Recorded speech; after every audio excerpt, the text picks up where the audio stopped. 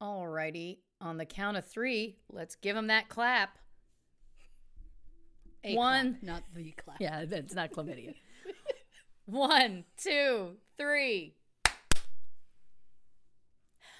Welcome to this episode of True Crime and Cocktails. We're so glad you're here. As always, I am your host, Lauren Ash, and as always, I am joined by my co-hostess with the mostess, Christy Oxborrow. How you doing? I'm still a piece of garbage. I am mentally on another planet, and I may spend the rest of this episode just talking in TikTok sounds, like this was we had talked about recording this yesterday, and then the day before I was like, oof, I don't know if I'm going to get it done, and you messaged me first and asked if we could push, and I was like, oh, yeah, no problem. And then today I was like, oh, yeah, I really got to finish that off, huh? And it was just been a wild ride of, I don't know, the last 13 hours of my life trying to get this done. And I'm there, but I'm frantic. Like, my brain is on 8 different planets right now. Yeah. I think. So, I get that. Yeah, so all I hear rolling through my head is like I'm flipping through Reels or TikTok, but I just hear the sounds. But I know they're just the sounds in my own mind. So that's great. Well, I mean, sure, yeah. The soundtrack of our madness, I mean, I think that mine's usually like, a faucet that's dripping that I just can't find. The sound of my madness last night, the soundtrack of my madness was 3 a.m. I'm awoken to the sound of dishes clattering in the sink. And I go, it's Sharky. It's the cat. It's fine. Is it? Nope, he was at the foot of the bed. Yeah, that was terrifying. I was like, now I have to get up. I have to find bravery, I suppose. Oh, you're braver than you think. Well, I grabbed 2 of my hidden pepper sprays and I went to the kitchen and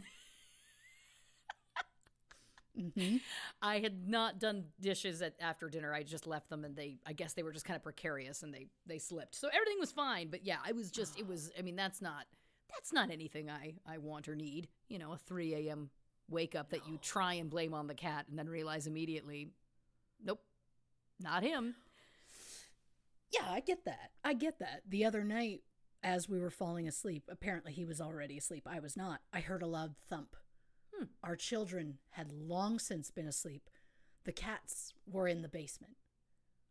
So I was like, what was that? Like, to the point where I startled and out loud said, what was that?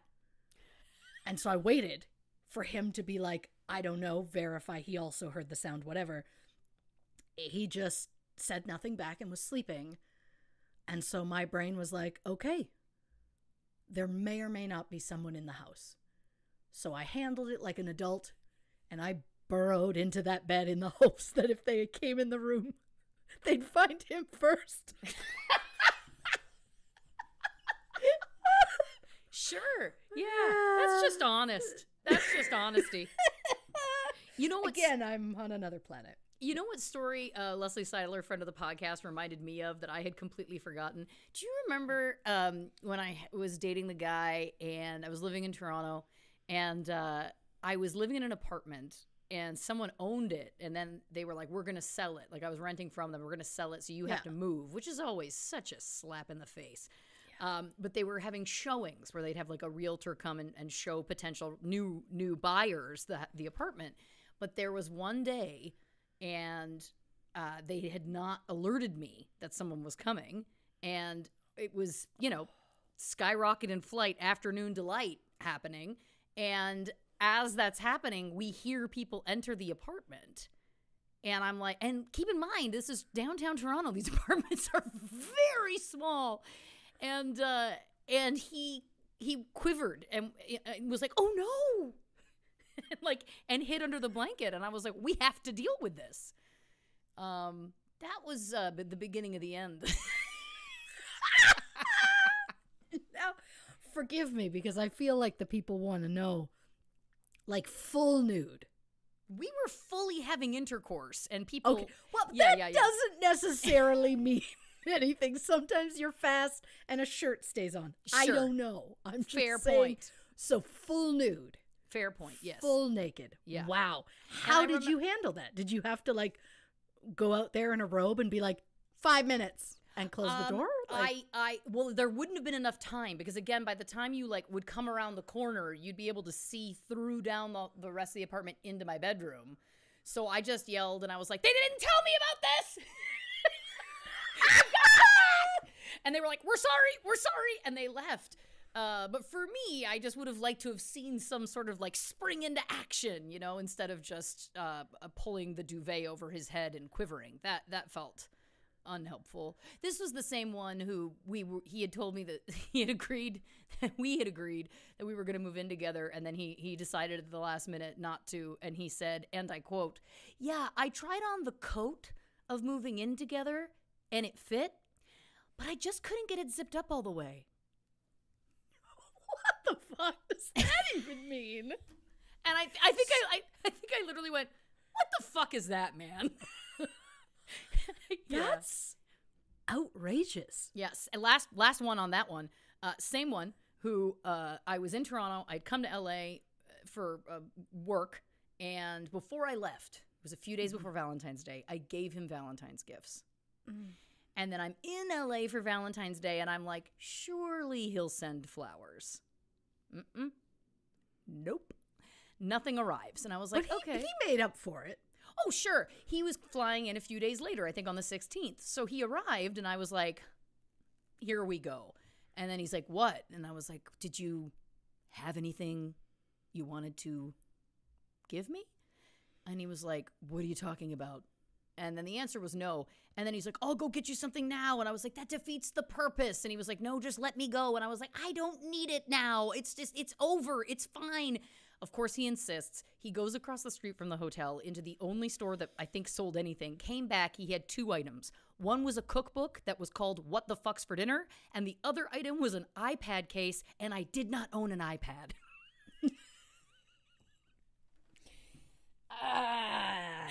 Yeah. I mean, look, I did not meet that one. You didn't. In particular, and I don't feel bad about it now. No. It was for the best. It didn't last that long. It was for the best. Yeah. God. I mean, if that man is listening to this show, he's not. Yeah.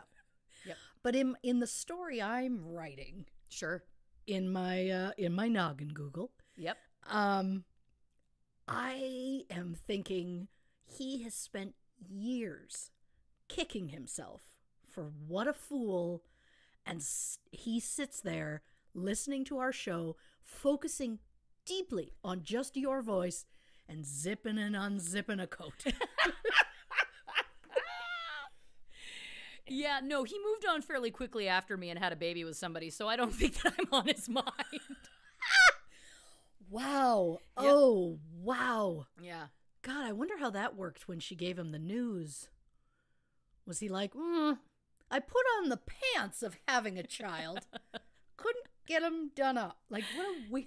I know. I was like, don't give me a metaphor right now. Like, we had already gotten a new place. Like it was a mess. But anyway, I got a million of them. I got a million of the not fun stories. So that's just one of them. But I had forgotten about that. I had forgotten about that detail of him quivering under the blanket. Yeah, that's just, those are the fun. It's fun to rediscover your own traumas.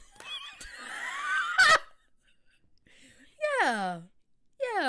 And then share them with the world, Look, I'm an open book. Of course. What you drinking over there? Oh, I'm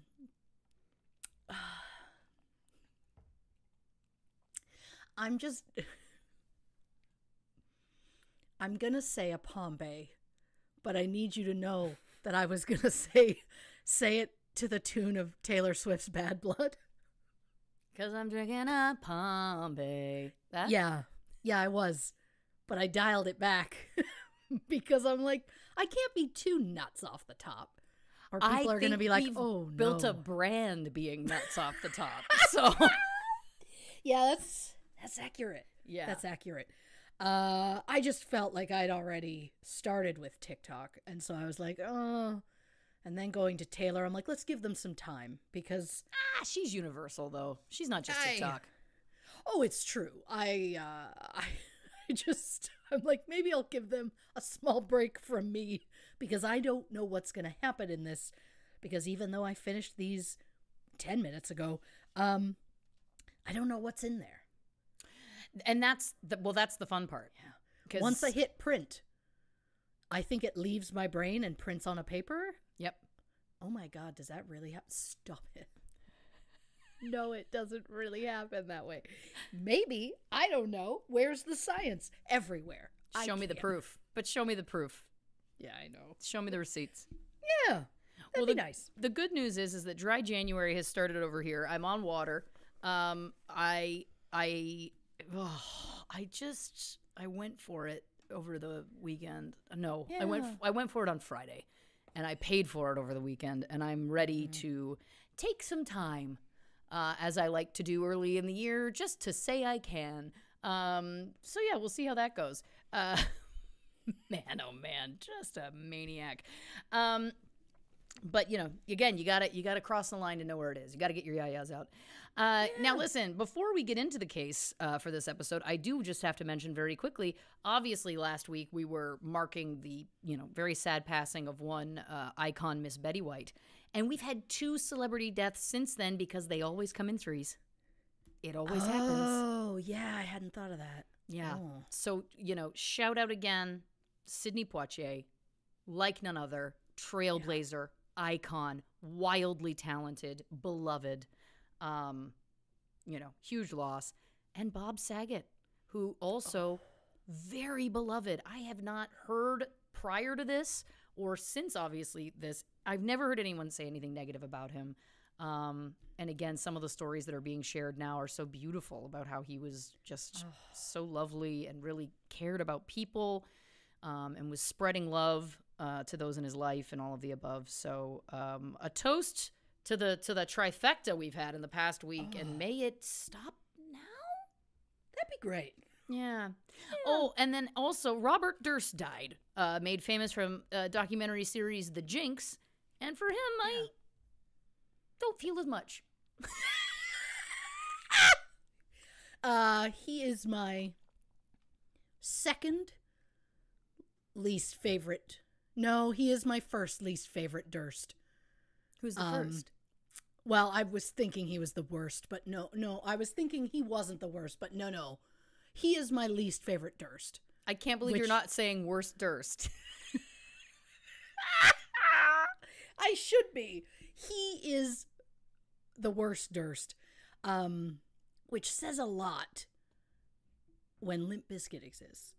And I am allowed to say that because I was a huge fan back in the day. Huge. Like, you wouldn't think it, but my like emo phase went quickly into like Limp Bizkit, Korn, Deftones, that kind of thing. Where I think I frightened myself briefly. I think I was almost goth without the makeup.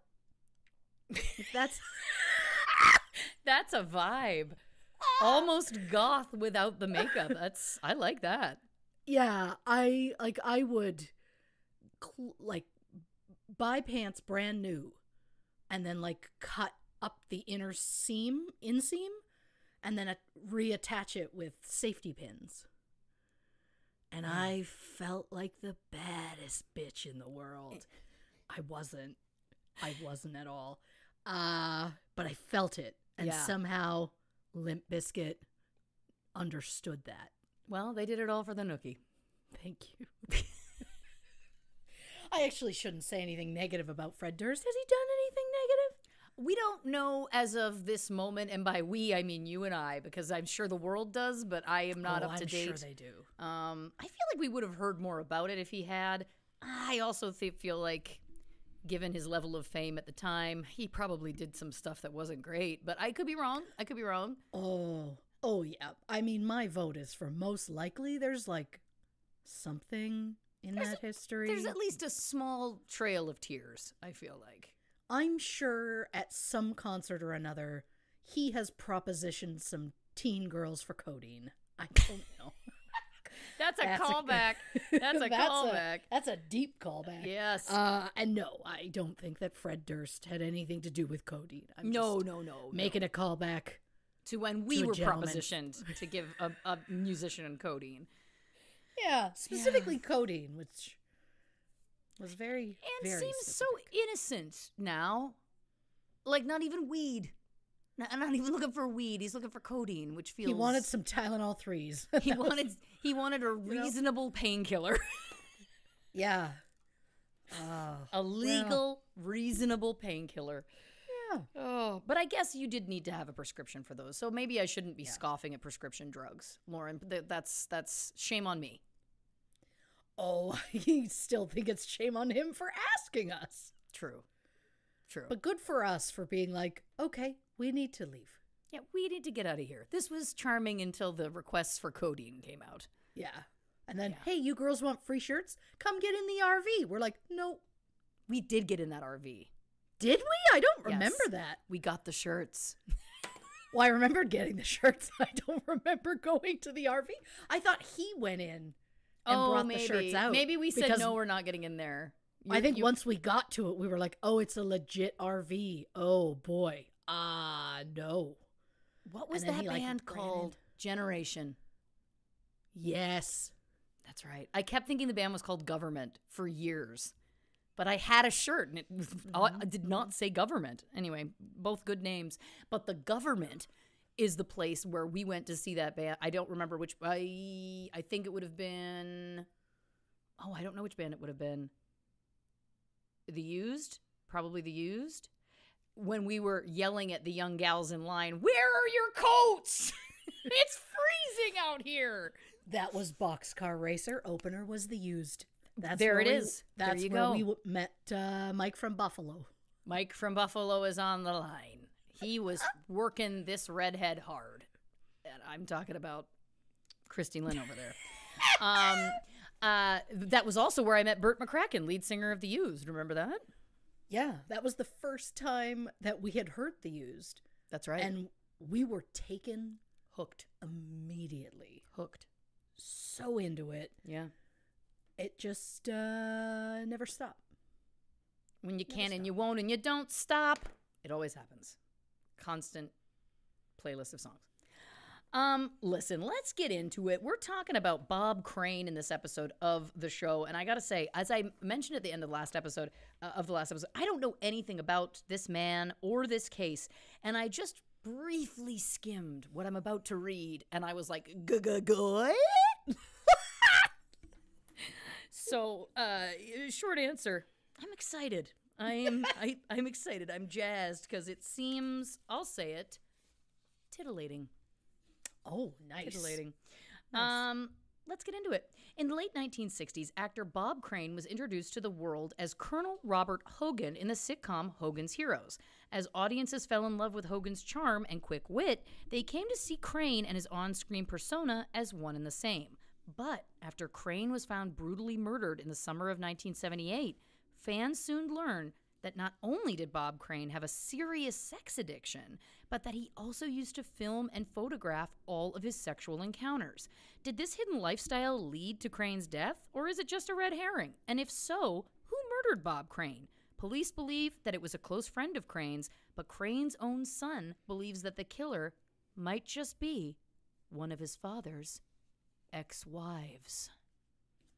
Reporting for True Crime and Cocktails, Christy Oxborrow. Christy? Not gonna lie, don't remember a word of that. She's unwell. It's who she is. So we're gonna go into it and we're gonna attempt to make it a romp. It's gonna be a romp, like the Glee curse. If you haven't listened to that episode, check it out. I can't force a romp. They have to happen organically. Yes. All right. So Alfred and Rosemary Crane got married in 1925. Alfred was described as nice and soft-spoken, And Rosemary was said to be sweet and especially lovely. And maybe things were different at home behind closed doors, because I read that the nice and soft-spoken man once believed that his wife was cheating on him, so he would sneak home from work and hide in the bushes to try and catch her with the milkman. Oh. And that is going to take us to a very early TV trope side note. Hello. I don't know why we as a society ever had to start this whole your wife is cheating while you're away at work. But can we just stop? Jokes about this scenario have been around since people were getting ice deliveries before electric refrigerators became common in the 1930s. The electric refrigerator was invented in 1913, but it took several years before they were a common feature in homes. Huh. And it doesn't stop at the milkman, because it turned into the mailman or a traveling salesman or repairman or delivery man. And the occupation varies depending on the part of the world. Apparently, in Spain, the joke involves a butanero, which is a delivery man who brings bottles of gas used to fuel stoves and heat homes before the majority of Spain connected to a gas line. I'm not naive enough to think this situation has never happened in real life, but the belief your wife is cheating on you simply because you're not home says a lot more about you than it does about your wife. Moving on. I like it. So, Al and Rose welcomed their first son, Alfred John, in May 1926, and just over 2 years later, Robert Edward Crane was born July 28, 1928, in Waterbury, Connecticut. For reasons that I'm unsure of, the Crane family moved around a lot, so much so that between 1930 and 1942, the family moved at least 8 different times. Whoa. But despite the repeated moves, Robert, better known as Bob, was always a fairly popular kid, which seemed to start around the time that Bob got into drumming. His father, Al, gifted Bob his very first snare drum at Christmas in 1938. Al purchased the drum in Stamford for $23 and asked Vito, the store's owner, to hold it until Christmas. But when Al returned right before Christmas, he learned the drum had been sold to someone else. But Al wasn't willing to leave empty-handed. Al said, quote, "I promised my boy a drum for Christmas, and by the holy saints of Ireland, he's going to have one." So Al looked around the store, walked over to a drum that was $75, and picked it up and walked out. I'm getting a real picture about Bob Crane's dad. Yeah. Vito said that he felt bad for what happened about the first drum, so he just looked the other way. Years later, when Bob Crane became famous, Vito hung a picture of him from Hogan's Heroes in his store. On the picture, Vito had written, quote, "I, Vito, am responsible for the show business career of Bob Crane, star of TV, radio, and movies." Also gets a real clear view of Vito's personality. Yeah, because, I mean, spoiler alert, I don't think I would have said movies. Neither here nor there. Was he in a movie? Yeah. Can we also attribute his television career to his drumming? I mean, I don't know the answer to that, but... Well, we get into the drumming, but it's such a weird, like, obviously, because of me, because of a fuck-up I made at work, I am responsible for that career. That was just such a wild... Yeah, it's a leap. Wild thing. And he's being cute, though. He wants to make it like a conversation starter. Yeah. Yeah. Oh, 100%. And but you know what, Vito, for us, it's a conversation ender. Yeah. Yeah. I should have looked into Vito if I'd thought about it and had time, but curious where he is now. The fact that this was 1938, I have some guesses. Oh boy. I also, a quick aside, spent so much of this time looking into Bob and the drumming and stuff because it was such a huge part of his life. I could not stop thinking about Dave Grohl. Like, it was hard. Like, it was very similar to like the opening in Dave Grohl's book, where he's talking about him getting started and falling in love with drumming and like drumming all the time, and Bob talking about it. It was like the same kind of thing, and I'm like, it's hooks in them. And so I couldn't stop thinking about him. Maybe that's why it took me so long to write my notes, because my mind kept wandering. Anyhow, Bob's interest in drumming increased even more in 1939 after he saw Gene Krupa at the World's Fair. Forgive me if I have missaid that name, because I'm about to do it again. Musician side note. According to Wikipedia, Gene Krupa was an American jazz drummer known for his energetic style and showmanship. Many believe that Krupa's solo on Benny Goodman's 1937 recording of Sing Sing Sing changed the role of drummer from an accompanying line to a separate solo voice in the band. Modern Drummer magazine considered Krupa to be the founding father of the modern drum set. Oh boy, I'm not 100% on this pronunciation either. Heaven help me. Krupa collaborated with the company Zildjian to develop the modern hi-hat cymbals, as well as to standardize the names and uses of the ride cymbal, crash cymbal, and splash cymbal. He was also one of the first jazz drummers to use a bass drum in a recording session in December 1927. In fact, one of his bass drums, which is inscribed with the initials of both Krupa and Benny Goodman, is preserved at the Smithsonian. And one more thing before I move on. Did you know that Zildjian, who sells drumsticks, cymbals, and drum accessories, was founded in 1623 in Constantinople? In Constantinople. Right? So you understand why this was hard to do notes, because my brain is singing all the way through this episode. Well, now you know what it's like to live every day in my head. It's true. It's true. It's exhausting sometimes, you know? Every day. Yeah. Every day. Yeah. The company is currently located in Massachusetts, where they have been manufacturing cymbals since 1928. So when Bob Crane was about 10 or 11, he sees this famous musician perform and is absolutely blown away. Bob Crane biographer Carol M. Ford said that at this point in his life, quote, music and drums were as much a part of him as breathing. In high school, Bob was practicing for hours on end. Not only did he play snare drum and timpani in the Stamford High School Orchestra, but he also played snare drum in the school's marching band and was the leader of his own jazz band. Bob wanted desperately to become a professional musician, but his parents felt that it was no more than just a pipe dream. But that wouldn't stop Bob's passion for music, as he would play the drums throughout the remainder of his life. When Bob was 14, here we go again with names I can't fully pronounce. I'm so sorry in advance. When Bob was 14, he met Anne Turgeon. In a later interview, Bob said, quote, I was playing second base for the baseball team, and she was riding her bicycle and bumped into me. And boy, did I fall for her. Bit of a pun, but I'll accept it. Yeah. Anne was described as a reserved, quiet girl with a terrific personality and, quote, pretty in a plain sort of way. Which isn't the nicest compliment, so boo to whoever described her like that. Yeah. Anne was immediately supportive of Bob's musical ambitions, often missing out on school dances and parties because Bob was off playing gigs. And honestly, it was just the beginning of a long history of Anne being beyond supportive of Bob, even when maybe he didn't deserve it. But more on that later.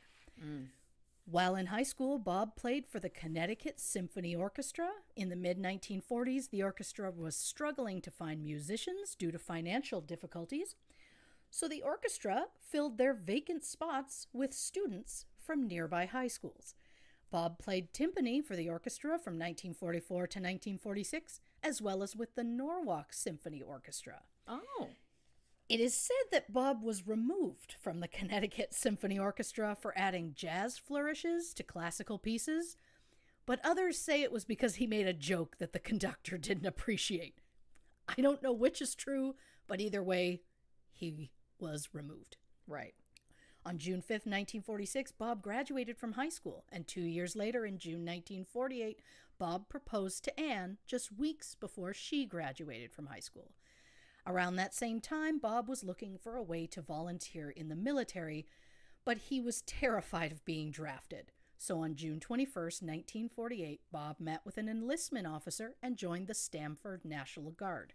Bob served with the National Guard for 2 years, rising from the rank of private up to corporal.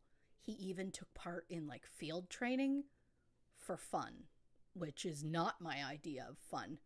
Neither field nor training are any part of the idea of my idea of fun, but either way, teach their own. Yeah. On May 21st, 1949, Bob and Ann were married in a Roman Catholic church in Stamford. At the time, the bride and groom were 18 and 20, respectively. Afterward, the couple honeymooned in the Poconos, which is in Pennsylvania, and also a lot of fun to say. Bob and Ann traveled to the Poconos with another newlywed couple who had been married at the same church just an hour before the Cranes, and who also happened to be staying at the same hotel in the Poconos, which is such a weird coincidence that it's like, I guess we're travel buddies, and they all just traveled together. At the time, Bob made a living playing in various jazz bands in Fairfield County, but just months after the wedding, he completed a radio techniques course at the University of Bridgeport. He applied at various radio stations but didn't get any word back until March 1950, when Bob received a phone call from a new radio station called WLEA. The station had started just 2 years before and was located in Hornell, New York. Bob jumped at the chance to put his new course skills to work, so he left the National Guard with an honorary discharge, packed up his car, and drove to Hornell, 309 miles or 498 kilometers away. Since the newlyweds didn't have much money, Anne remained at home with her parents. On his trip to New York, Bob's car broke down, and he was picked up by a farmer who took Bob the rest of the way in a wagon pulled by a horse. When Bob finally arrived at WLEA, he found out that he wasn't hired as an on-air announcer, but rather as the station's maintenance man. Soon after he started, the station ended up offering Bob the announcer job anyway. Apparently, Bob and 50 other announcers had applied for the job. But the station believed that the big city applicants wouldn't be happy with a small town station, so they decided to hire the only applicant that was not from a big city, and that applicant was Bob Crane. Huh. A month later, Bob was promoted to program. Ooh, what was that? Program director. He also made an additional money at the local Elks Lodge 3 nights a week. While Bob was away, Anne took a secretary job to support her parents, but the distance was putting a strain on their new marriage, and the couple considered getting a divorce. It got to the point where Bob started to see a woman in Hornell. But that relationship came to an end as Bob and Anne got back together. Oh. Shortly after the couple reunited, Anne's father Alex passed away unexpectedly in August 1950 following surgery complications. He was just 49 years old. Oh. This left Anne as the sole source of income in the home, so they briefly debated about Bob leaving his job and moving home. But before he could make the move, Bob was offered another job. During his time at WLEA, Bob sent out audition tapes to various radio stations throughout the Northeast. In December 1950, Bob was offered a position at WBIS in Bristol, Connecticut. And since his family was in a dire financial situation, this would conveniently put Bob closer to home, so he took the job. The only problem was, when Bob arrived at the station, he wasn't at all what the managers had expected. It turns out that when they were listening to his audition tape, the manager's recorder was set at the wrong speed, and they played back the tape slower, making Bob's voice sound deeper than it really was. Bob said, quote, "When he heard me speak, he was pretty disappointed, but he liked my sense of humor, so he kept me on." I just can't imagine going to a job where they're like, "Hey, we hired you for your voice," and you show up and you speak, and they're like, "Damn, what's wrong with you?" And it's like, "Oh no, that's on you." But wow, that's amazing to me. But after 3 short months, Bob moved on to WLIZ in Bridgeport, Connecticut, before being transferred to WICC. By February 1952, he was promoted to program manager, and by March 1953, he was promoted to operations manager. During his time at WICC, his radio show was described as, quote, "unique, exciting, entertaining, and fun. He pushed the envelope and took chances, then learned to be careful and think twice about how far he could actually take a joke." Soon the Cranes moved from Stamford to Bridgeport, and on June 27th, 1951, they welcomed Robert David Crane, known as Bobby Jr. Despite how well the Bob Crane Show was doing on WICC, Bob wanted to break into a bigger market, so he continued to send out audition tapes, and in 1956 he got an opportunity he was looking for. Bob signed off for the last time on WICC on August 11th, 1956, and on September 3rd, he made his morning debut at KNX Radio in Los Angeles. Bob's new show was more than just records. He'd also throw in random drum solos and some comedy voice tracks. Bob eventually came to be known as King of the LA airwaves, and in 1959, an LA Times journalist dubbed him, quote, Man of 1,000 Voices. Huh. Soon, the Bob Crane Show was so popular that KNX requested that Bob add live celebrity interviews to his show in the fall of 1958. During this time at KNX, Bob interviewed thousands of people on the air, and we do not have time to get into all of them, of course. These are just some of my favorites. Yes, please. I don't know why. These are just the names that popped out of a very long list that I went through. John Aston, Jane Mansfield, Bob Newhart, Marilyn Monroe, Natalie Wood, Dick Van Dyke, Phyllis Diller, and the absolute queen herself, Miss Julie Andrews. The Crane family settled into life on the West Coast, and in late 1958, Anne learned that she was pregnant with the couple's second child. So to celebrate, Bob and Anne went to see the movie Tunnel of Love, which had just opened. When they were leaving the theater, Anne commented that one of the characters in the movie reminded her of Bob. And that was the first moment that Bob Crane ever considered acting. Oh, no. Yep. On June 19th, 1959, the couple welcomed Deborah Ann, and just 3 months later, in September 1959, Bob tried his hand at acting in the Valley Playhouse production of Tunnel of Love, the very movie that inspired his latest ambition. He advertised the play heavily on his radio show, telling listeners that he was, quote, a celebrity in one field about to lay an egg in another. About to lay an egg? Yeah. I should have advertised this show that way. You may know me from Superstore, but I'm about to lay an egg in this podcast realm. I like it, you know? Yeah. And despite how self-deprecating Bob was, the critics were surprisingly positive, and that just lit the fire under Bob even more. However, KNX was not interested in losing their heavy hitter to Hollywood.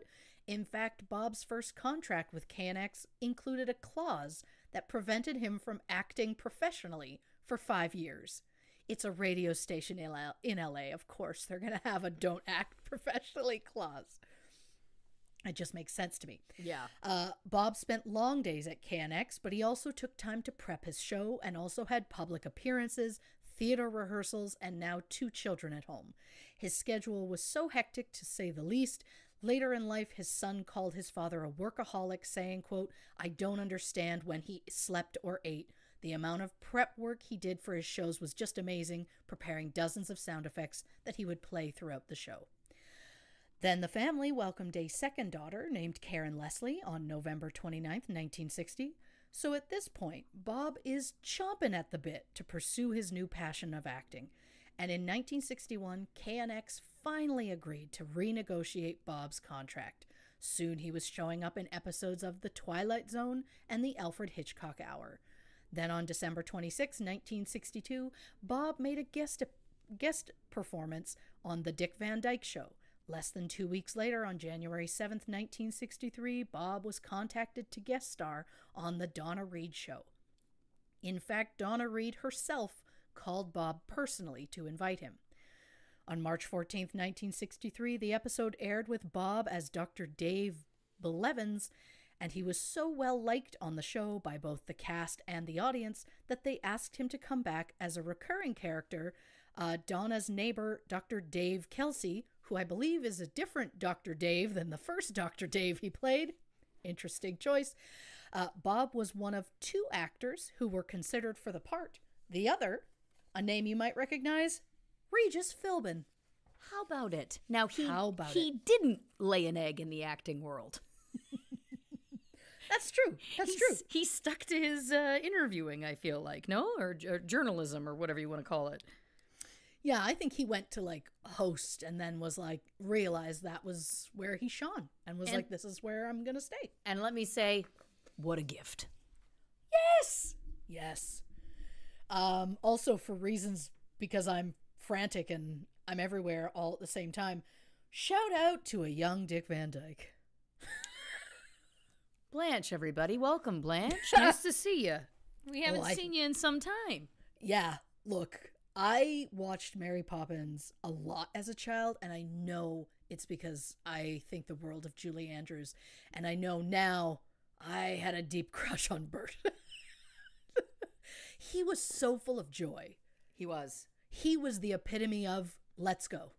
Yep. And you're like, hey, you want to do this? He's like, absolutely. Yep. He's on board.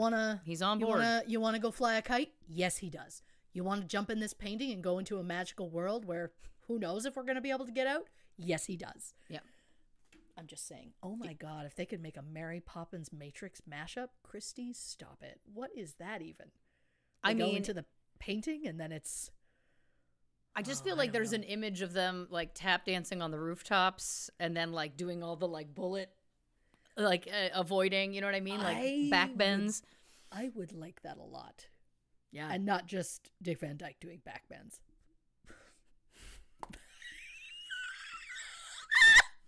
I don't even know what that is. Doesn't matter. Doesn't matter. 100%. Bob Crane. So, so Bob signed a 2-year contract, and on April 4th, 1963, his new character made his debut in an episode entitled Friends and Neighbors. But after 63 episodes, Bob had grown bored with the character and wanted to branch out and try something new.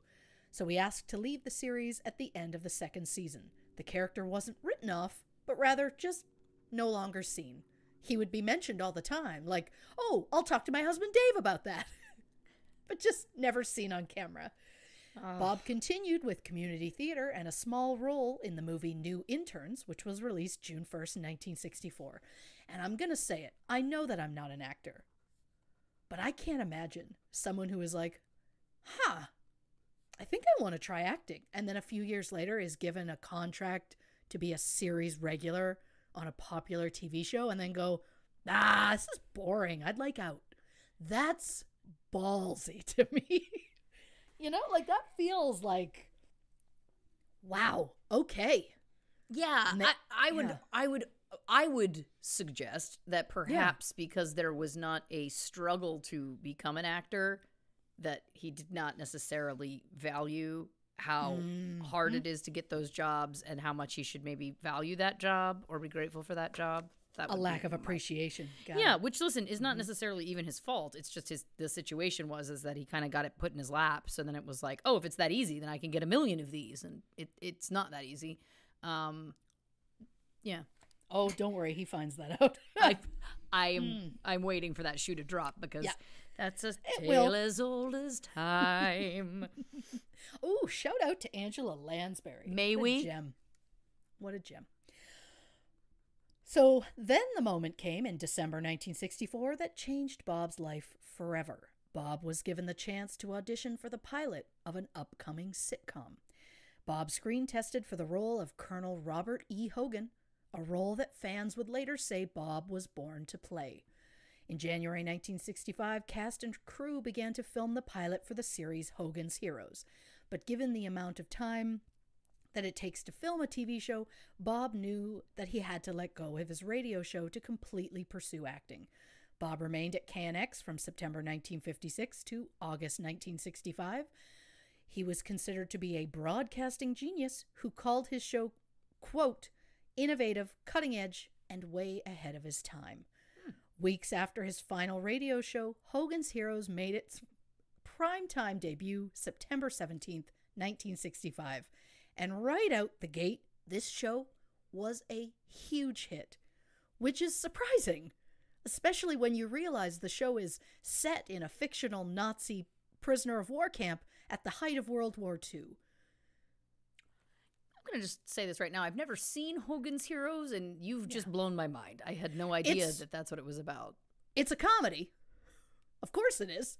It's, I mean, I did read, I didn't put this in my notes, but I did read that the casting for every single person who played a Nazi on the show, they specifically chose a Jewish actor.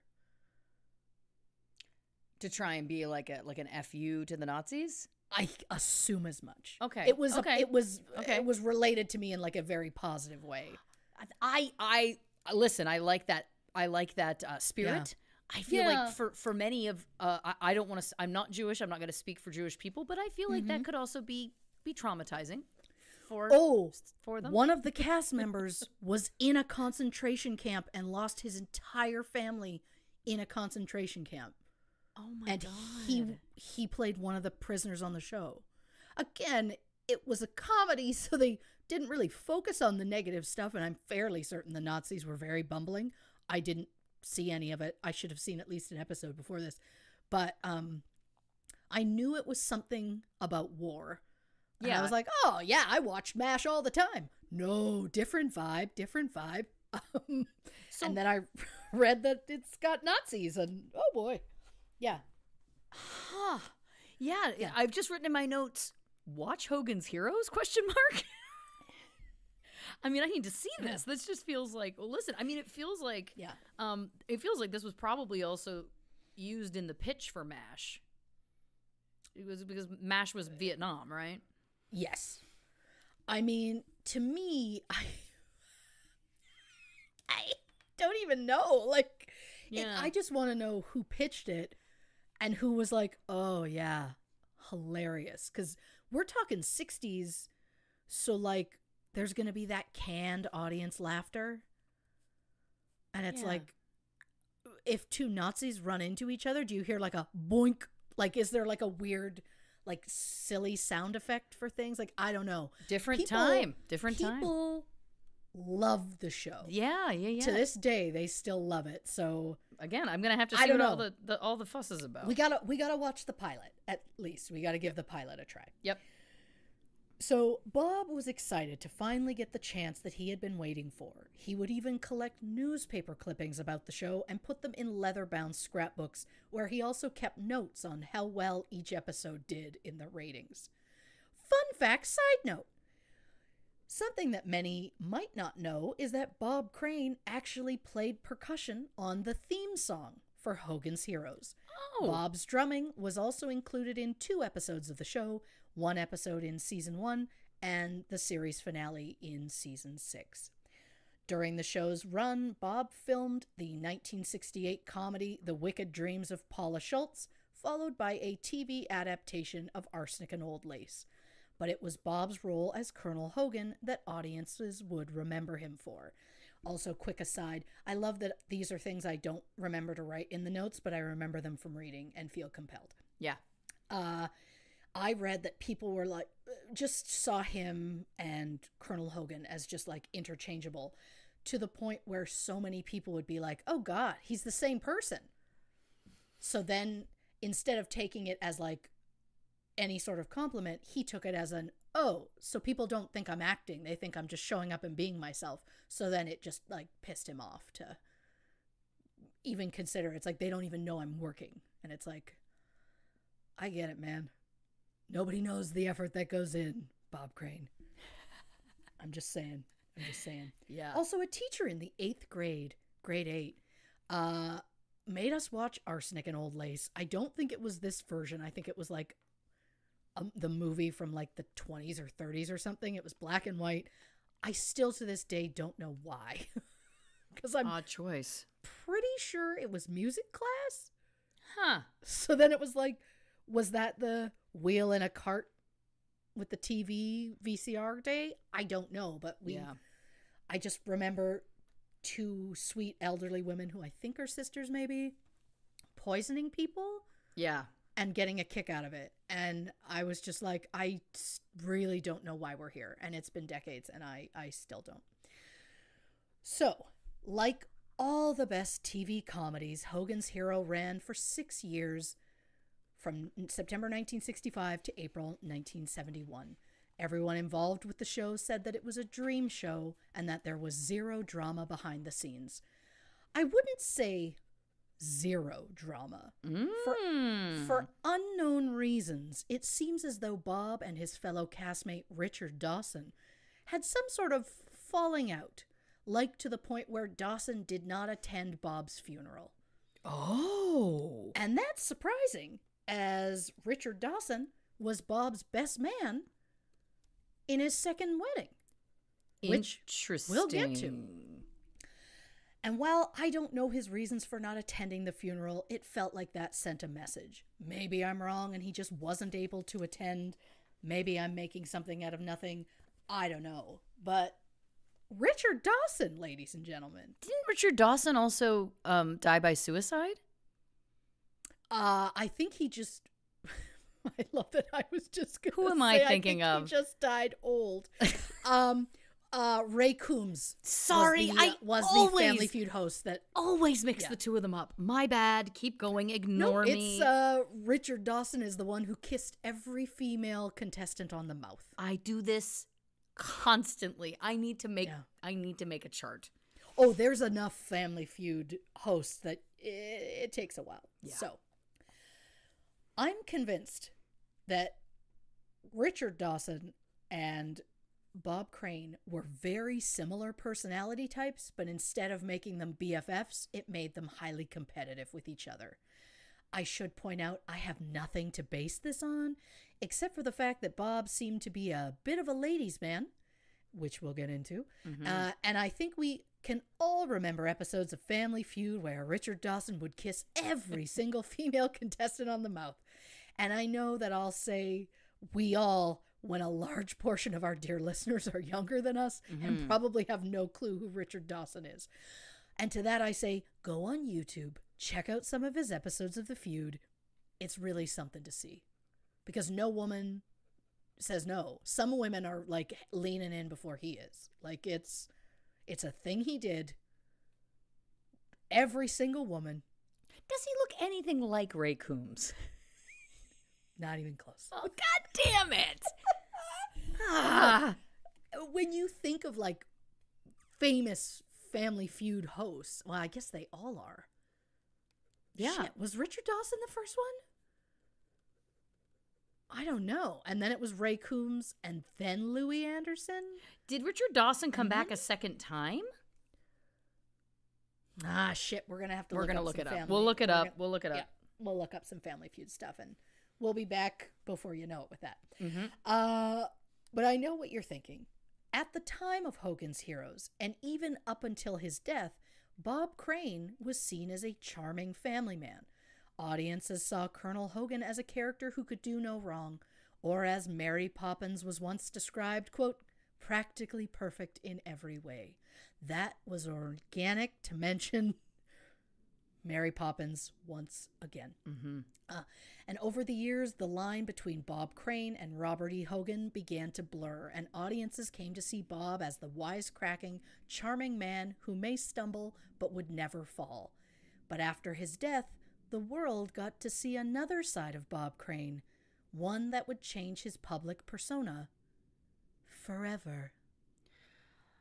Listen, we've already teed up what that's all about, so... yeah, we have. Yeah. This is fascinating. Again, I love anything... Not that this is traditional old Hollywood. I guess it is old Hollywood. Before our time. Yeah. Yeah, anything in that time period is always fascinating to me. I am a big fan. So listen, let's take a quick break. I want to get this break done and over with because I want to get into the juice. I mean the juicy details, I'm not talking about drinking anything. I don't need to over-explain this. I also need to Google Richard Dawson and Ray Coombs and this Family Feud fiasco because I need to know. I need to see what my brain remembers, you know? I put the notes down and immediately typed in Family Feud hosts in chronological order. All right, listen, grab a drink. Hit the can, and when we come back, through the magic of time and space, we're going to have an update on that, too, on this episode of True Crime and Cocktails. All right, here we go. Clap number 2 on 3. 1, 2, 3. Welcome back to this episode of True Crime and Cocktails. Listen, we learned a lot on the break, and the first thing is I've got to say shame on me. Shame on me. Richard Dawson and Ray Coombs could not be less alike. Completely different eras also, it feels like. Yeah, I have a feeling that, like, I think when I watched most of the feud, it would have been Ray Coombs. But yeah. The most popular one, obviously, aside from Steve Harvey, who does it now, I think is Richard Dawson. You think Family Feud because he started it. Right. It's just... I think it's just the fact that they both have R names, and that makes me feel like, honestly, I'm becoming a Nana. Like, that's... No. I think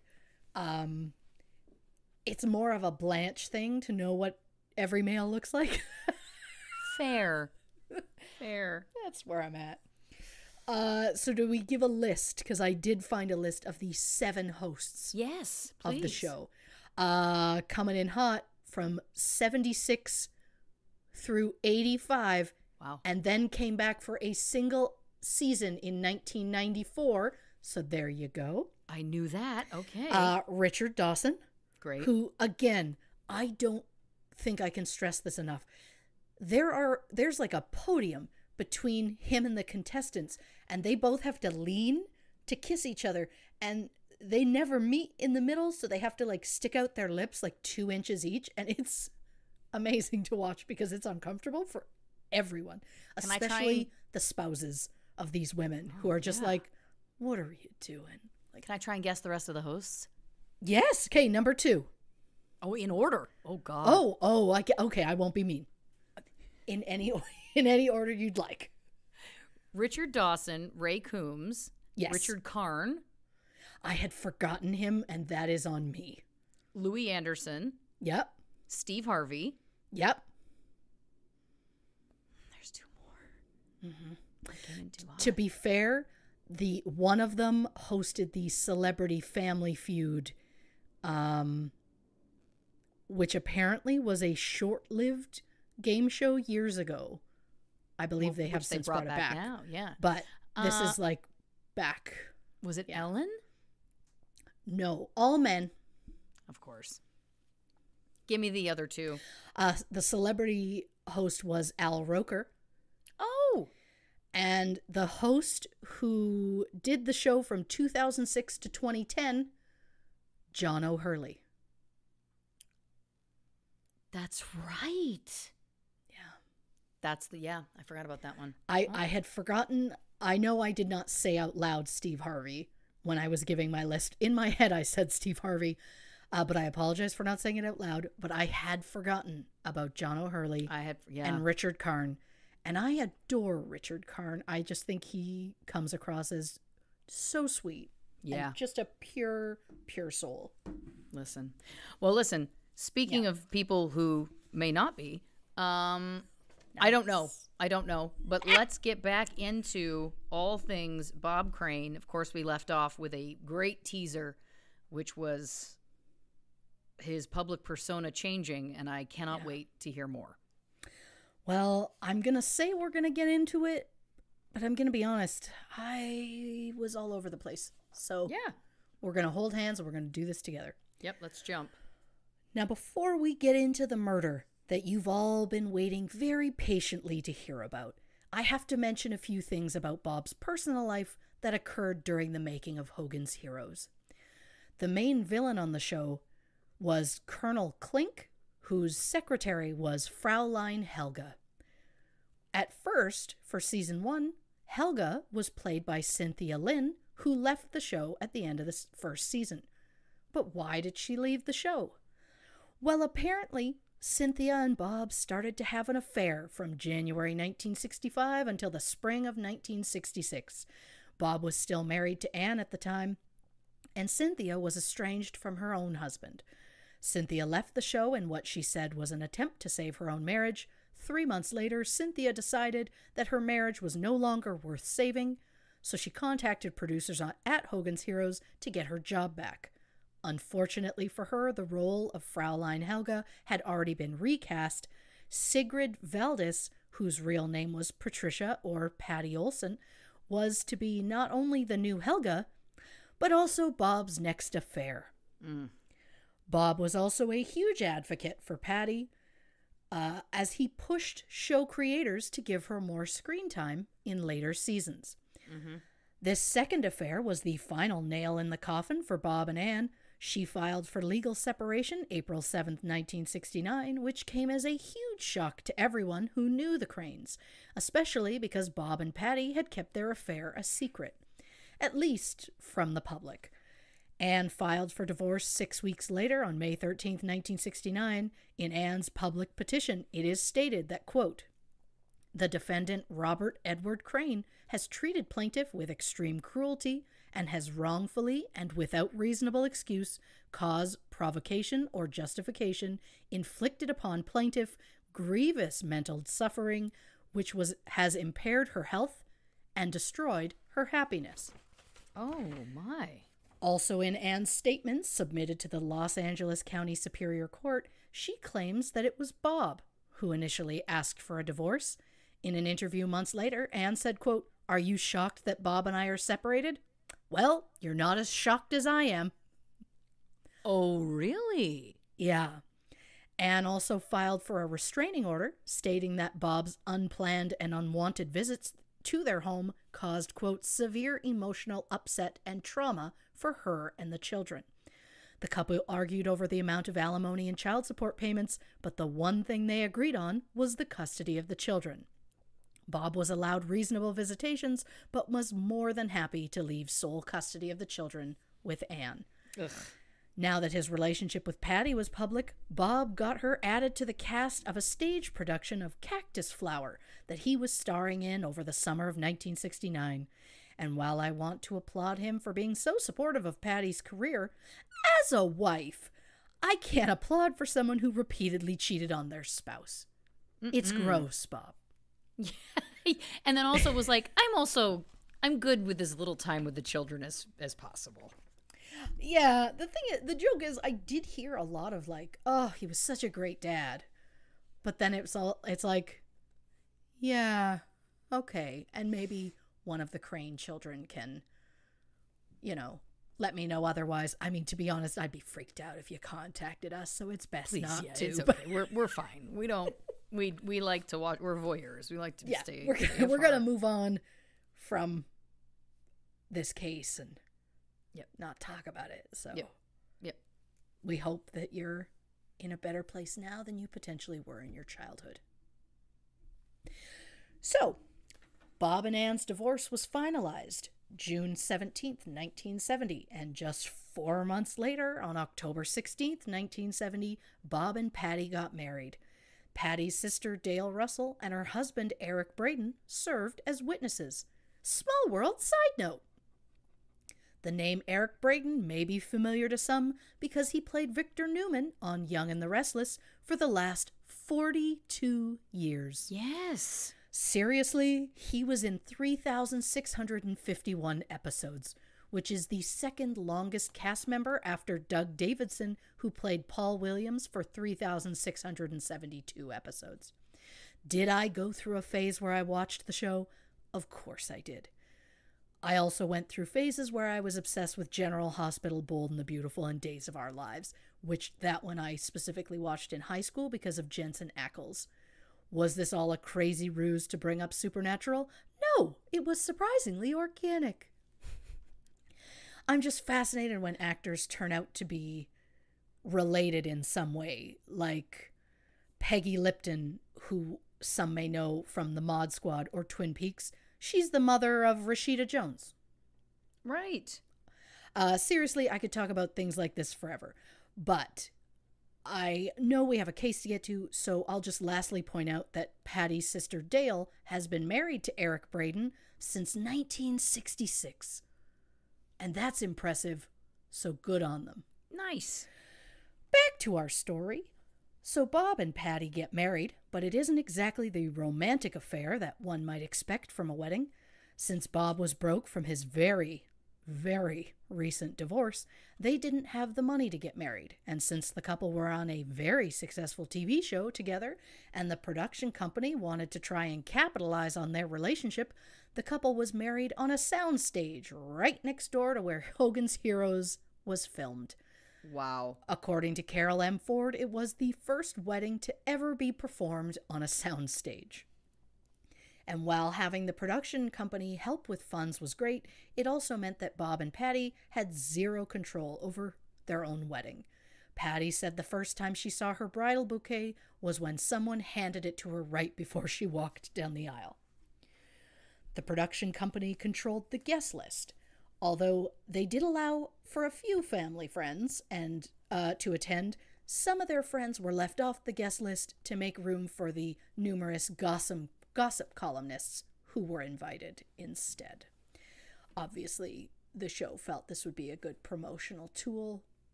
It was the people's lives, but either way. Yeah. And even though she was having an affair with a married man for years, I feel bad for Patty that her wedding wasn't her own, especially because they made her wear the blonde wig that she wore for the show. Patty was normally a brunette. But one story involving the wig that made me laugh. The day after the wedding, the newlyweds board a flight to New York. Patty is without her signature wig because she's out in the world as Patty. She's not being Helga. She's just normally a brunette. Patty said, quote, "When the flight took off, the stewardess came up and asked if she could speak to Bob privately in the back. He followed her and he came back laughing. I said, what was that all about? He said, they read that he'd married the blonde girl from the show and they'd gotten him a little wedding cake to present to him, but they didn't know what to do because he's sitting with a brunette." Oh my God, that's so and funny. I find that amazing because it's like, well, just give me the cake. Do we think that obviously maybe the reason Richard Dawson was his best man in that wedding was solely because the production company or the studio was puppeteering? Possible. It's possible because it's very obvious that they were like, oh my God. It's like if Ted Danson and Shelley Long were dating in real life. I mean, fans would have lost their minds to see a Cheers wedding. So, yeah, that makes sense to me. Yeah. 8 months after the wedding on June 4th, 1971, the couple welcomed their son, Robert Scott Crane, which I find wild that he named not one but two sons Robert. Someone asked him why both of his sons are named Robert, to which Bob said, he likes the name. Here we go. Despite having a new family, Bob did continue to financially support Anne until she remarried in June 1973. And to Anne, I say, God, I hope your second husband was good to you. Yeah, I hope so too. Bob also continued to financially support their children until the children became adults. So, I mean, if nothing else, there's that. It's not everything, but it's something. No, I'll give him that. After Hogan's Heroes, Bob's career went, for lack of better words, stale. He did a few episodes of Laugh-In, and then some single episodes of shows like Policewoman, The Doris Day Show, and Night Gallery. But Bob had hopes that the success of Hogan's Heroes would help him to launch a film career.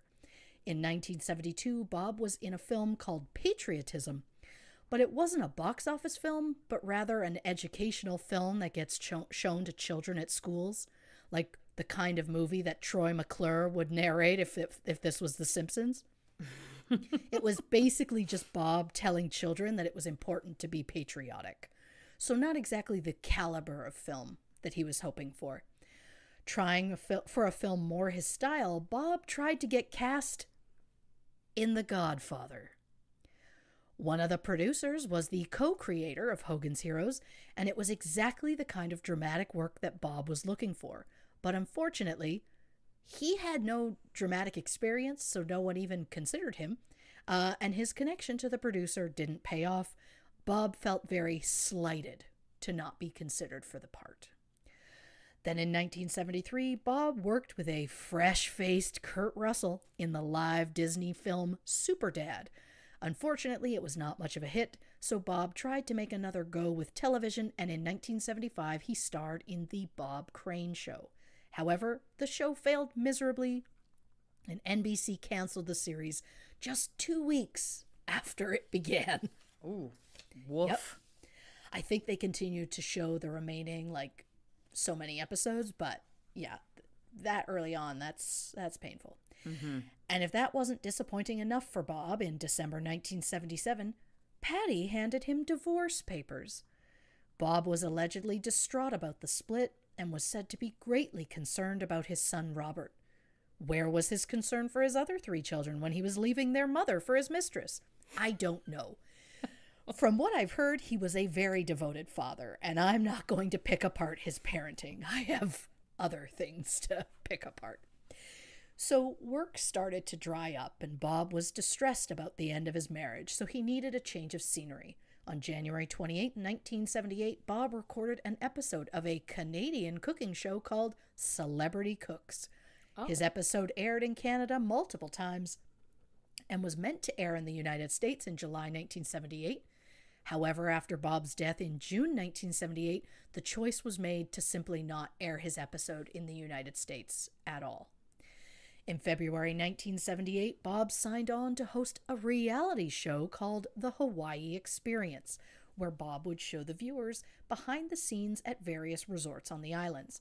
Bob also managed to do single episodes of The Hardy Boys' Nancy Drew Mysteries, The Love Boat, and Quincy M.E. Shout out to Rachel Ray, because I know she loves Quincy. Loves Quincy. But these single guest appearances weren't enough to pay the bills, so money was tight. So Bob agreed to do dinner theater for the sake of a steady paycheck. Bob signed on to star in Beginner's Luck at the Windmill Dinner Theater in Scottsdale, Arizona. Weird synchronicity side note. The character of Paul Burnett that Bob played in Beginner's Luck was originally written for Monty Hall. Monty Hall passed on the project but suggested Bob as a better choice. Now, Monty Hall was a Canadian born in Winnipeg. Shout out Winnipeg. Shout out to the Peg. Yes, center of Canada. I don't know if that's accurate, but that's something the Dolls said. I think it is the center of Canada, yeah. Is it? Okay, yeah, great. Think so. I think I just recall it from, I don't know if it was Limblifter or Age of Electric, but it was an interview with Terry David Mulligan. And I believe it was Ryan Dahl that I think Terry mentioned Winnipeg, and Ryan Dahl just went, center of Canada. And I just took him at his word. These are the things we remember, folks. Not Richard Karn hosted Family Feud, but that's where we're at. So, Monty Hall, born in Winnipeg, moved down to the U.S. to work as a newsreader and sportscaster. Monty Hall's most notable work was as the host of the game show Let's Make a Deal. Now follow along with me for a second. In 1953, while Bob was trying to break into larger radio markets, he heard about a potential opening. Radio host Gene Rayburn was set to leave his show and make the transition to television. Now, Bob didn't have the experience or popularity at the time, so he was not considered as Gene's replacement, but he desperately wanted to be. Gene Rayburn went on to host Match Game from 1962 to 1969. 10 years later, in 1963, Bob was chosen over Regis Philbin for The Donna Reed Show. Regis would go on to host Who Wants to Be a Millionaire, among other things. So to sum up my weirdo synchronicity, which might just be me reaching, Bob Crane wanted to replace the host of Match Game during his radio days, went on to replace the host of Who Wants to Be a Millionaire on The Donna Reed Show, and the host of Let's Make a Deal in Beginner's Luck, and his Hogan's Heroes co-star Richard Dawson went on to host Family Feud. It may be nothing, but being connected in some way to the hosts of 4 very popular game shows feels like a weird coincidence to me. And for those who think, wow, that was a waste of time, welcome to the inner workings of my brain. This is the way I live. There she goes. Now, the moment, dear listeners, the portion of the program that you've all been waiting for. Although, if I'm being honest, I always hope that people find my background info and tangents to be informative and delightful. But if they don't, that's fine. You just want murder? It's murder. On June 29th, 1978, at 2:10 p.m., Bob's girlfriend and beginner's luck co-star, he had a type, Victoria Barry Wells, knocked on Bob's door at apartment 132A at the Winfield Apartments. Not only had he missed a lunch appointment, but he also missed Victoria's voiceover appointment. Bob had said he would help Victoria record a tape that he'd pass on to the producers of the show he was filming in Hawaii in the hopes they might consider her for an upcoming episode. Again, likes to date his co-stars and then likes to use his ins to try and help them, like try and bump them up. So I don't know where I'm at. I'm building a profile. Oh, of course you are. I count on it. Yep. So Bob was a no-show for both appointments, which was very odd. So after calling and getting no answer, Victoria went to Bob's apartment. She knocked, but got no answer. So she tried the doorknob. It was unlocked. She entered the apartment and found a brutally beaten man laying in bed. There was blood spatter on the wall above the bed, on the ceiling. The pillow was soaked with blood. Officers later found blood on the back of the door, the doorknob, and on the curtain. Victoria left and called police. This is what we know about the crime scene. The front door was unlocked. There was no sign of forced entry, and there was no sign of a struggle. The victim was wearing a pair of white boxer shorts with a watch on his left wrist. The victim was lying on his right side with his hands tucked under the pillow, which made investigators believe that he was likely asleep when he was bludgeoned multiple times with an unknown object. After the victim was dead, the perpetrator wrapped an electrical cord around the victim's neck and tied it like a bow tie. Investigators checked with the building manager and found that the apartment was being leased to the Windmill Theater, so they contacted the theater's manager to come identify the body. The body was so badly beaten that manager Ed Beck said, quote, "There was no way I could identify him from one side." So they had to roll the body over so Beck could officially say that the victim was Bob Crane. He was just 49 years old and only 2 weeks away from turning 50. Now, fair warning, dear listeners, if you decide to start Googling this case, you will come across crime scene photos, and it is brutal. There is even a video on YouTube, I believe there's multiple, that the coroner took at the crime scene. So if that kind of visual is not your thing, I recommend you forego that Google search. But if you don't mind the gore, then by all means. But you don't need my permission. I'm not your mother. But if you need a mother figure, then let me say, avoid looking at those photos online. Eat your vegetables. And for the love of God, drink some water. Again, another planet. Mm-hmm. An autopsy was done on June 30th, 1978. It listed numerous contusions, including ones on the left lower lip, the left upper eyelid, and the left temple. There were also 2 parallel horizontal fractures to the skull behind the left ear. The fractures measured about 4 inches by 2.5 inches. And something I'm going to only touch on briefly, in a 2002 movie about Bob Crane's life called Autofocus, it is suggested that Bob had a penile implant so that he'd look better in amateur videos, which we will get into momentarily. And I can say that after thoroughly reading the autopsy report, that was not true. His junk was real. That wasn't in my notes. Thank you for doing God's work, is what I want to say. That part wasn't in the notes, but what I like to, I trim think your wings, just fly. what I like is I feel like we have a new slogan coming, which is like Christy Oxborrow confirming the status of junk since 2019, 2020, 2020. Well, Oh boy. I mean, we started in 2020. That's I what I don't know meant. how much junk investigation I've done. Okay, I got a new one then. Christy Oxborrow, podcaster, investigative reporter, junk analyst. I guess you could also just say Blanche. That's basically the same thing. But You're right. But you're right. You're right. You're right. I do like that.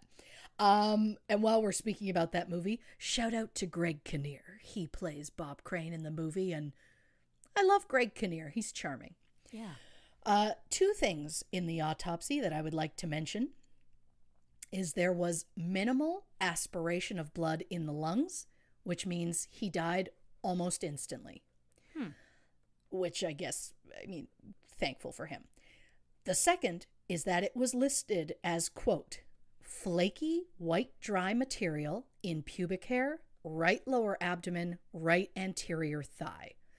Some have suggested that a man ejaculated onto Bob before or after his death, but since that sort of testing wasn't around in 1978, no specimen was collected, so we'll never know. But if it was semen, why are we all just assuming it was another man? It could have been the man who died, or why are we assuming it's semen at all? Maybe he had sex before he died and the substance was from a woman. We don't know these things, but yeah. Again, it was not collected, so it can never be tested, and we will just never know. The cause of death was listed as blunt force trauma. So let's talk about the investigation, which is frustrating at best. And isn't that always the way? It's not even a spoiler at this point anymore. If the investigation was bumbled, most likely it'll end up on this show. According to investigators, Bob was last seen on June 29th, 1978 at 1 a.m.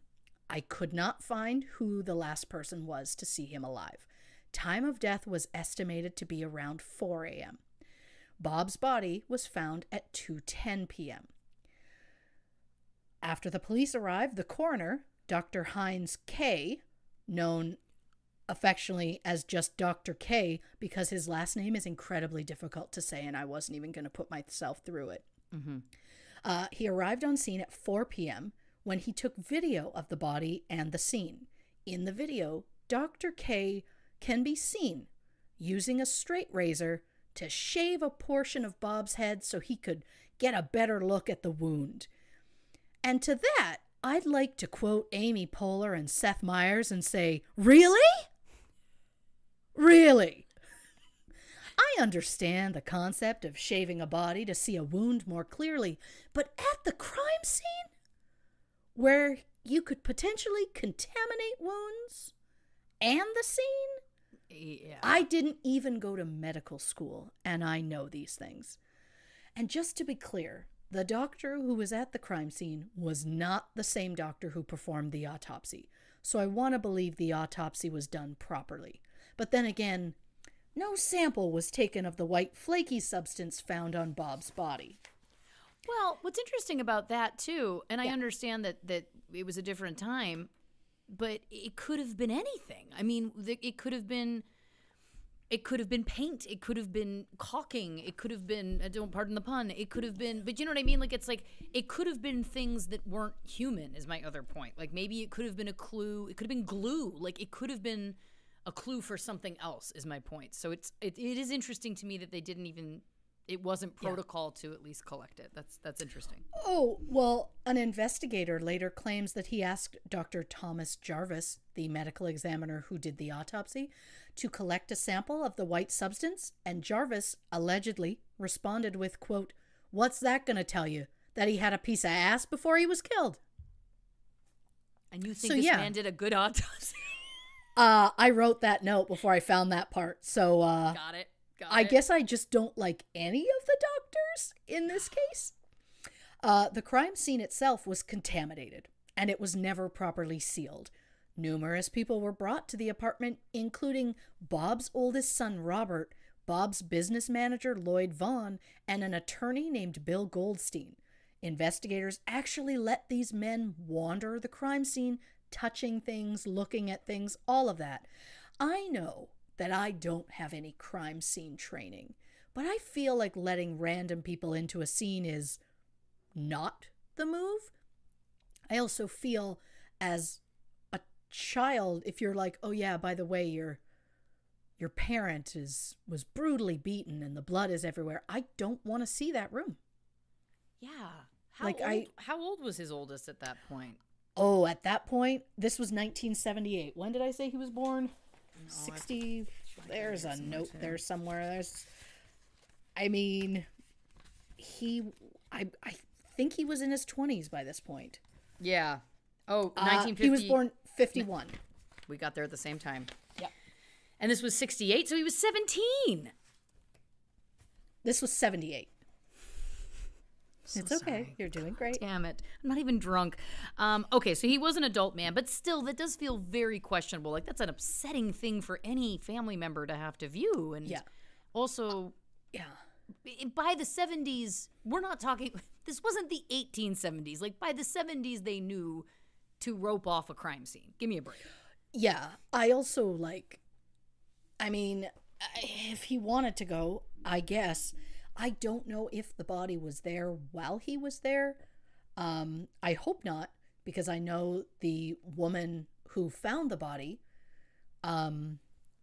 she has had intense therapy since finding the body, to the point where an author whose biography I read about this, she interviewed the woman. She took her to that apartment, like in like 2010 or something like that, and had her touch the doorknob. And that was as far as the woman could go. She said she closed that door years ago and she can't open it again. Wow. And I mean, I don't know if it's kudos or not about taking her there. I would not have, but maybe I'm weak. I don't know. Oh, I know I am, but that's neither here nor there. No, not true. So, while investigating the scene, police found video equipment, cameras, a makeshift photo lab, and dozens of videos of Bob having sex with numerous women. Bob always had an enthusiasm for new technology. The ground floor of the home he shared with his wife Patty was home to Bob's mass collection of audio and video equipment. In 1971, he bought one of the first video cameras.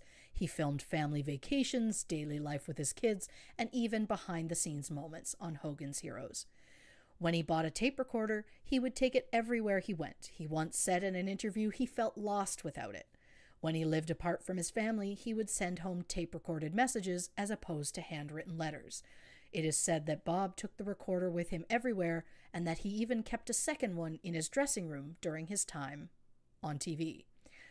The problem became when Bob's love of technology combined with his sex addiction. Many claim that his addiction started when he got to Hollywood, but it appears to have started long before that. Bob's parents were very strict Catholics, so some have suggested that Bob's wild sexual activities were equivalent to like a minister's child acting out.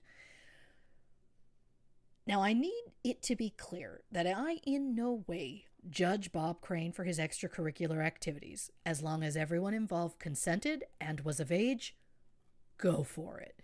If no one gets hurt, it's not our business as to what happened behind those closed doors. My issue is how much he cheated on his wives. Although Bob claimed when he married Patty, it was understood that he was, quote, free to pursue his interests in extramarital sex and amateur pornography as long as he returned home to her.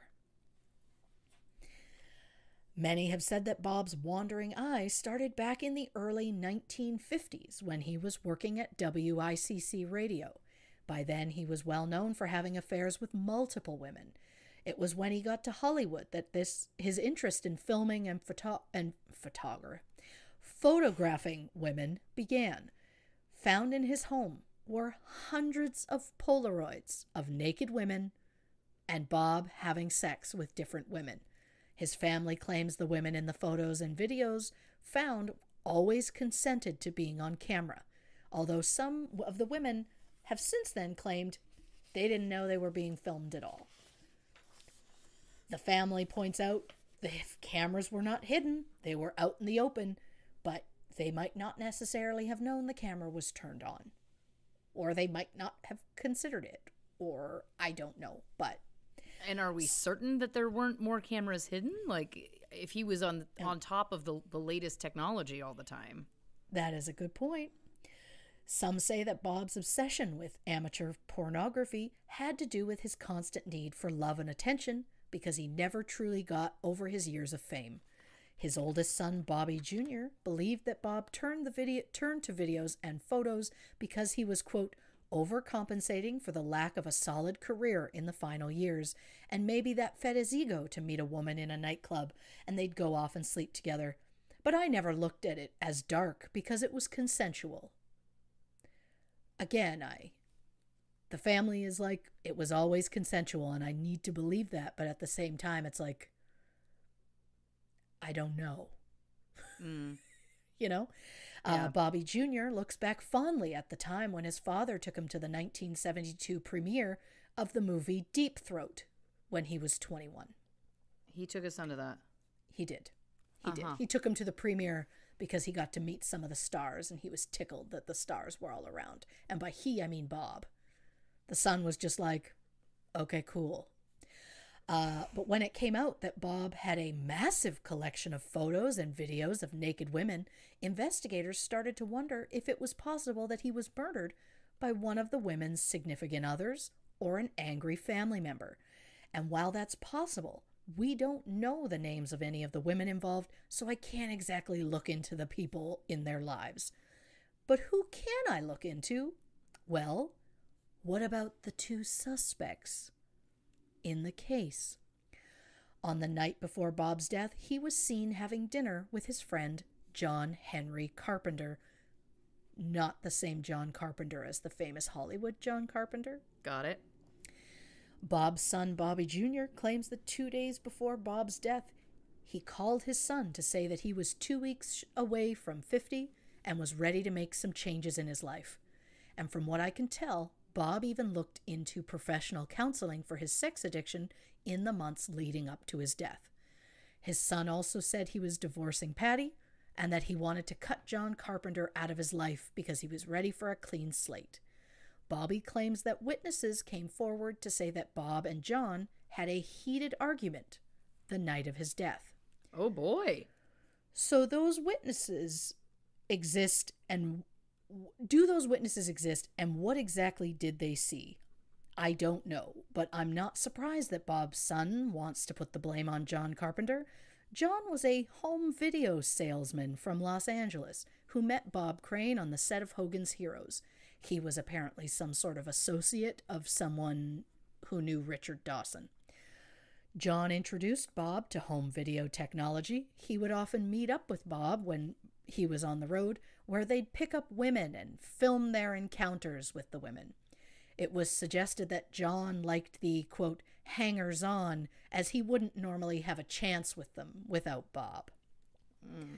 In June 1978, John came to visit, but this time Bob booked him a room at a nearby hotel when normally he would have stayed with Bob. Was this a sign that Bob was really trying to distance himself, as his son had suggested? The sketchy thing about John is that on the morning of Bob's murder, John flew back to L.A.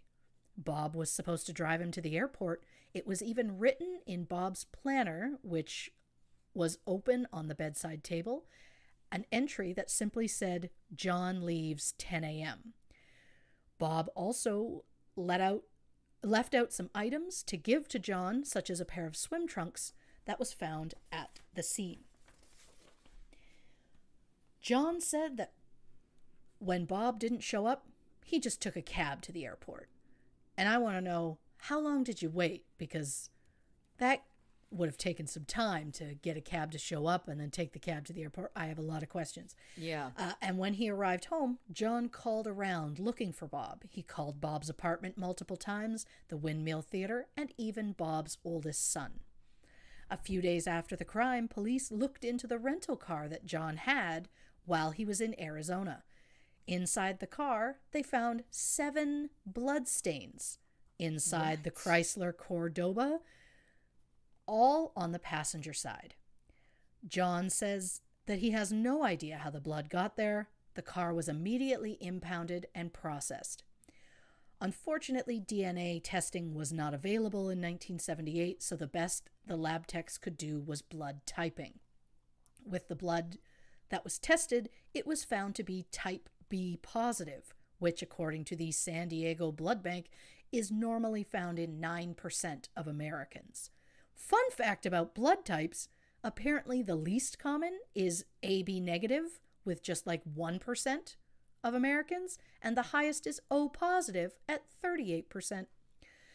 It also happened that B positive was the same blood type as Bob Crane. I don't know what blood type John Carpenter was, but according to the police, nobody else who handled that car had the same blood type as Bob Crane. Police believed the fact that there was no forced entry, that it was likely that Bob knew his killer, and the fact, combined with the witnesses claiming to see the two men fighting that same night, the police were convinced that John was the killer, especially now that they had this blood evidence. Unfortunately, police were unable to arrest John as they didn't have any concrete evidence. But could John really murder the man he described as, quote, my best friend, one of my best friends? Which was a moment in a police interview that I found interesting.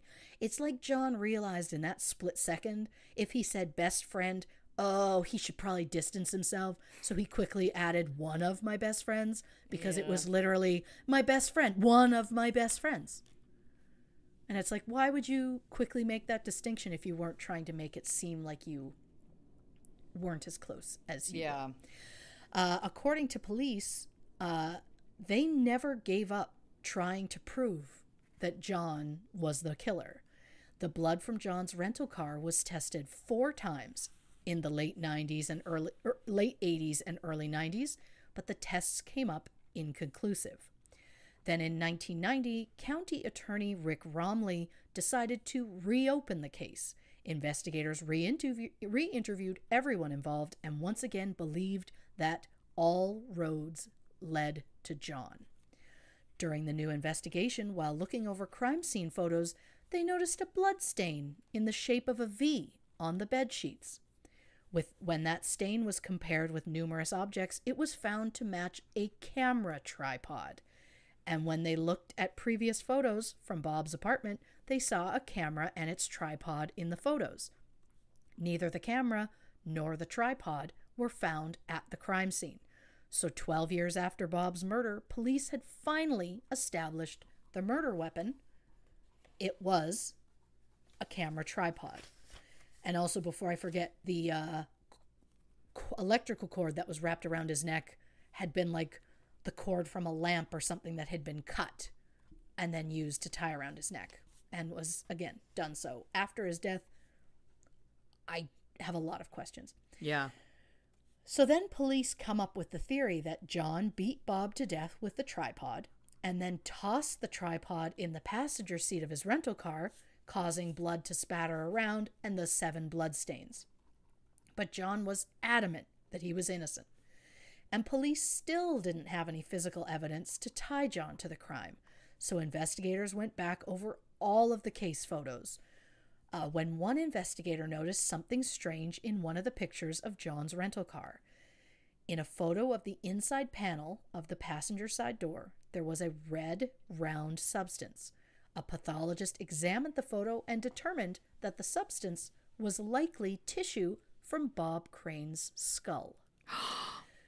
Now, because a lot of the investigators in the original case were straight up incompetent, the actual substance was either never collected or simply lost over the years. So we have no way of knowing exactly what that substance was. But it was enough for the police to get a warrant, and in the fall of 1992, John Henry Carpenter was arrested while on his way to work and charged with the first-degree murder of Bob Crane. When the case finally went to trial, John's lawyers focused on Bob's amateur pornography and pushed the idea that the murderer was probably one of the photographed women or someone related to one of the women. And once again, the blood testing came up inconclusive, and due to a lack of DNA, John was acquitted in October 1994. And then John Carpenter died from a heart attack on September 4th, 1998, at the age of 70. So did John get away with murder or not? Now that he's dead, we will never know for sure. I just can't believe that blood was found in his rental car. And he said, "Oh, wow, yeah, I don't know how it got there." And police were like, "Ah, shucks, okay, bye." I know that I'm not familiar with, law. But that feels wild to me. And I'm not saying there's blood in his car, oh my God, arrest him. But just, it feels like nothing can be done. But for the sake of being thorough, if John wasn't the murderer, who else could it have been? Well, according to Bob's oldest son, quote, "For me, it was always one of two people, either John or my stepmother." And that, dear listeners, brings us to Patty Olson. Ooh. So as I mentioned earlier, Patty, who went by the stage name Sigrid Valdis, married Bob in 1970 after having an affair with him for multiple years. It turns out that before Bob, Patty married an entrepreneur named George Gilbert Atea on November 5th, 1958. Patty was 23 at the time. The couple had a daughter named Melissa, and in 1964, Patty filed for legal separation. But the couple never legally divorced and ended up living in the same house until George's death in November 1967 at the age of 46. Now, I have looked high and low, but I cannot find George's cause of death anywhere. But a man dying at 46 seems suspicious to me. Granted, I don't know the man's lifestyle or medical history, so it could be completely reasonable. It just raises red flags for me, especially when you Google him and there's just like nothing about him. So I have a lot of questions. So Patty's husband dies in 1967, and in 1970 she marries Bob Crane. In 1971, she gave birth to Bob's fourth child and her second child, a boy named Robert Scott. And at some point in their marriage, they adopted a teenager named Anna Marie. Apparently, Anna was a 17-year-old from Mexico who worked at the Crane house as a housekeeper. And for some reason, they decided to legally adopt her. But I don't think it was as their child. Like, she continued to work for them after they adopted her. And from what I've read, adopting teenagers who emigrated from Mexico and worked as servants was just the thing to do in California in the early 70s. Oh, God. Yeah. I have a lot of thoughts on that, but we don't have the time for that tangent. So, you know. So if Patty was in the middle of divorcing the man who openly cheated on her time and time again, then why would she kill him? Well, according to Bob's son, quote, if there's no divorce, she keeps what she gets. And if there's no husband, she gets the whole thing. And let's face it, money is a pretty big motive. Do I think that Patty personally picked up the camera tripod and beat her husband to death? No, I don't. But that doesn't mean that she didn't have someone do it for her. But at the time of Bob's death, he was practically bankrupt, so money might not have been motive after all. However, shortly after Bob's death, NBC struck a new syndication deal for Hogan's Heroes, and since Bob owned a small piece of it, his estate would inherit millions. And since the divorce was not finalized at the time of his death, Patty was still legally his wife, which meant she was his sole heir. So was she involved and she lucked out with this windfall syndication? Or did she hear about the syndication in advance and had to act fast before her motive was revealed? Or was she just another victim in this story, losing the man she loved to a tragic murder?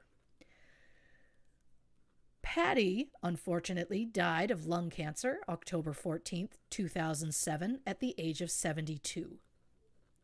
Now, just prior to her own death, Patty had Bob's remains exhumed from his plot in Los Angeles and moved to a new plot in Westwood Cemetery so that when she died, they could be buried together. And because she was still legally Bob's wife at the time of his death, Patty was totally within her right to move Bob's remains, even without the consent of Bob's first family. Mm. And maybe she saw Bob as the love of her life. I don't know. The man openly cheated on her for their entire relationship, but that doesn't mean she doesn't love him. I just feel that if I'm divorcing someone and they die before our divorce is final, I'm probably not going to go out of my way to be buried next to them. Unless she was trying to make it look like she was trying to keep the ruse going. That it was like, that's how much I loved him, see? Oh, that is possible. I also wondered if it was something as much as like she, from what I can understand, basically like gave up acting to like take care of her son. So was it like a, you know that fans are gonna go hunt down his gravestone. Fans probably aren't gonna go look for the girl who played Helga for 5 of 6 seasons. But it's like, is that a draw for people to be like, oh, look, they're buried together? Like, was it some sort of like, people are gonna come visit me because they're gonna seek him out, whereas they wouldn't seek her out? I don't know. It's, again, I have a lot of questions, and Yeah. you know. So after Bob's remains were moved, Patty and her son Robert Scott allegedly set up a memorial website for Bob. And when on this website, they tried to sell some of Bob's amateur films. Oh my God. Which feels, I don't know, gross. The site was shut down, and the son later said that he regretted his actions. And since then, he has destroyed all of his father's Polaroids and films and is pushing to get Bob Crane inducted into the Radio Hall of Fame. So, okay. I mean, psychologist hat guilt over, you know, selling your dad's homemade porns, which is gross. But also, doing it with his mother is a layer. 100%. I mean, I'm only seeing it from like your dad's porns. Like, no, you take those things and you either bury them deep or you burn them. But what about the women in these videos? Like, how many of these did you sell? How many of those women are out there in a random old man's house? Like, there's a Nicolas Cage movie about finding like a porn, although I think it's specifically like a snuff film in some guy's stuff, isn't it? Was that 8mm? Oh, yes, I think so. Where like the guy dies and his wife is like, I found this in his stuff, and it's like a video of this girl, and she's like, I need to know if it's real, and he has to investigate it. And I saw it once and I was horrified and swore I'd never go back. Yeah, I think that's fair. I'm not suggesting that's what these films were of course, Bob's, but even if it was, as far as I know, sex between 2 consenting adults, first of all, I mean, Bob probably doesn't care either way, but the woman involved, stop it. Also, think about the steps that would have had to have been taken. Bob died in the 70s. There was no digitization back then. In order to get these on the internet, they would have had to take these films and have them digitized and uploaded to the internet. Like, it took steps to do it. It's not like, oh, I found porn on his phone that he made, and then I boop, boop, in a moment of not thinking straight, I did this thing and it was a poor decision. Like, there was lead time that would have had to have been spent on this project. Again, a project that he was tackling alongside his mother. Yeah, the idea that they may have ever watched them, even just a piece of them, is a lot. But it's starting to feel like, now granted, I won't dwell on this now because we'll get to me in a minute, I know, but like I mean, the motive is thick with her. There's a lot there. Yeah. I mean, it is possible they said that they were selling his films there. It's possible that it was like, I'll send you a reel. And like they got like an old timey reel. Oh, I see. Or whatever. I mean, that's possible. But the idea of digitizing is next level. But I love that I assumed that they were starting their own miniature like Pornhub, where it was a subscription-based service and you could click on Bob Crane porn and then watch, just based on what, tier that you're at, what you get access to. That's where my brain went. But you're right. What I like is your familiarity with Pornhub. I don't. That is not my suggestion. No. But I thank you for thanking me, and I get now. Wow, I took 2 large leaps. But you know what? I'll still say this. I think the amount of time it takes to like make a website, catalog the film reels, upload descriptions of the film reels. Like it feels like, again, it wasn't just a in the heat of the moment a bad decision was made. It feels like there was just a lot of premeditation to that crime. Yeah. And the idea of like, oh God, we need to make more money off this man. Yeah. When you got everything. Yeah. Like, But that's, to me, again, I'm building my profiles. You're building a case. I know. Yeah.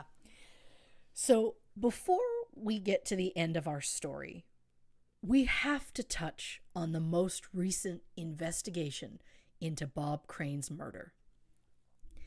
In November 2016, Fox News reporter John Hook reunited the investigators from the 1990 investigation, and they went through the 11 boxes of evidence that remained at the Maricopa County Attorney's Office. Now, I don't think I wrote this down somewhere because I lost it when I was finishing my notes, but there was this reporter, John Hook. I can't. But he wrote a book, but he's made a series of YouTube videos, which I went through all of them to see what it was. And it was a very and we're going to tell you in the next one. It was like, oh, come on.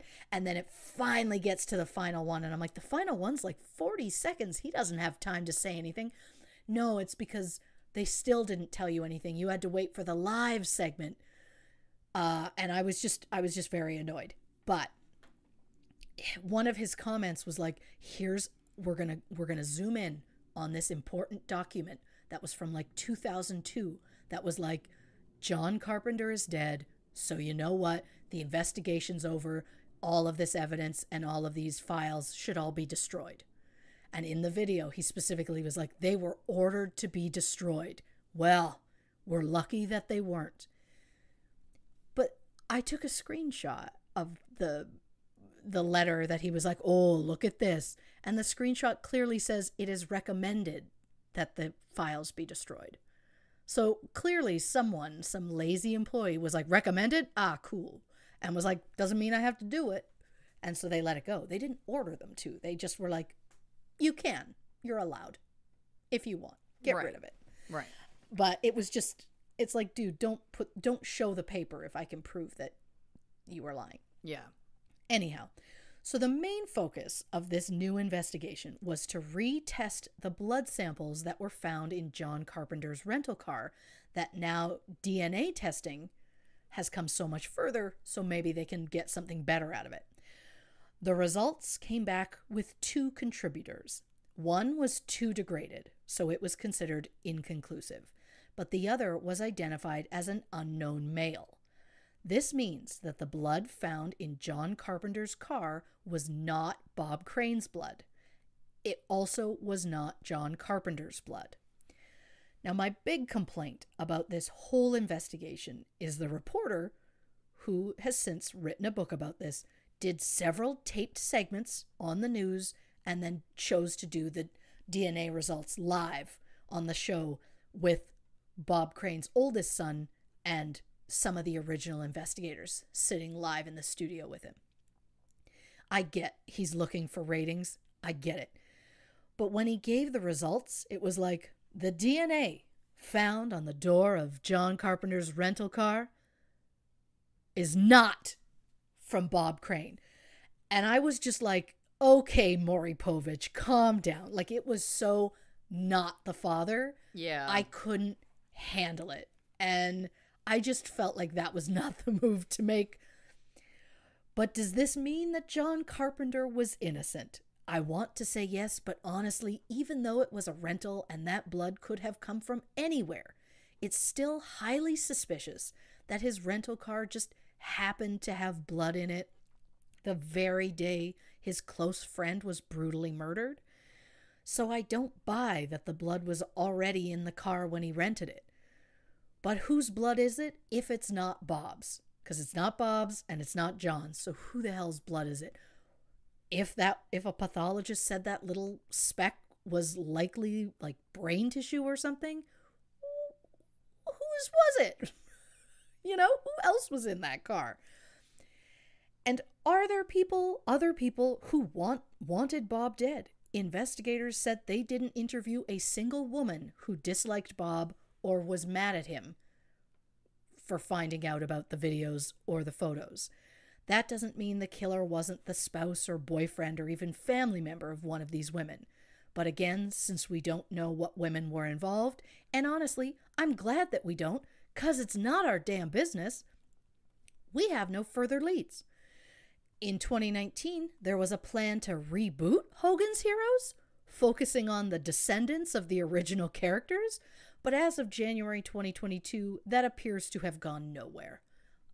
It could pop up at some point, I don't know. Maybe they were like, oh shit, there's Nazis in real life still? No, okay, let's not put them in a sitcom. I don't know.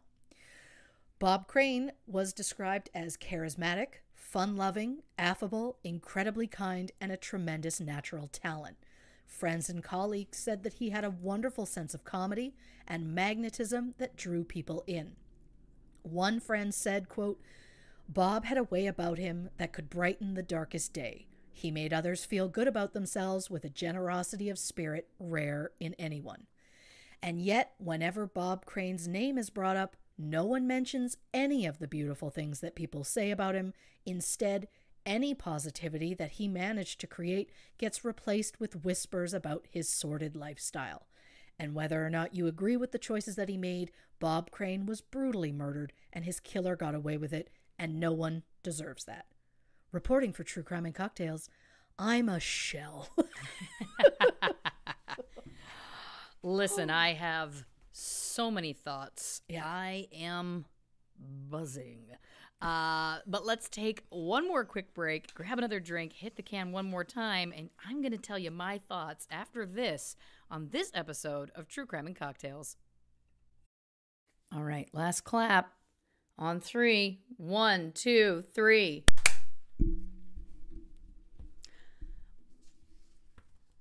Welcome back to this episode of True Crime and Cocktails. Of course, we are talking about the very mysterious murder of Bob Crane, and we're about to get into my...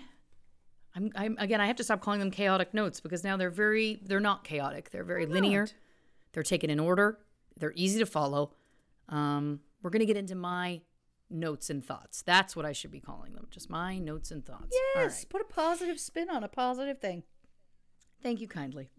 All right. First thing, his car broke down on the way to New York.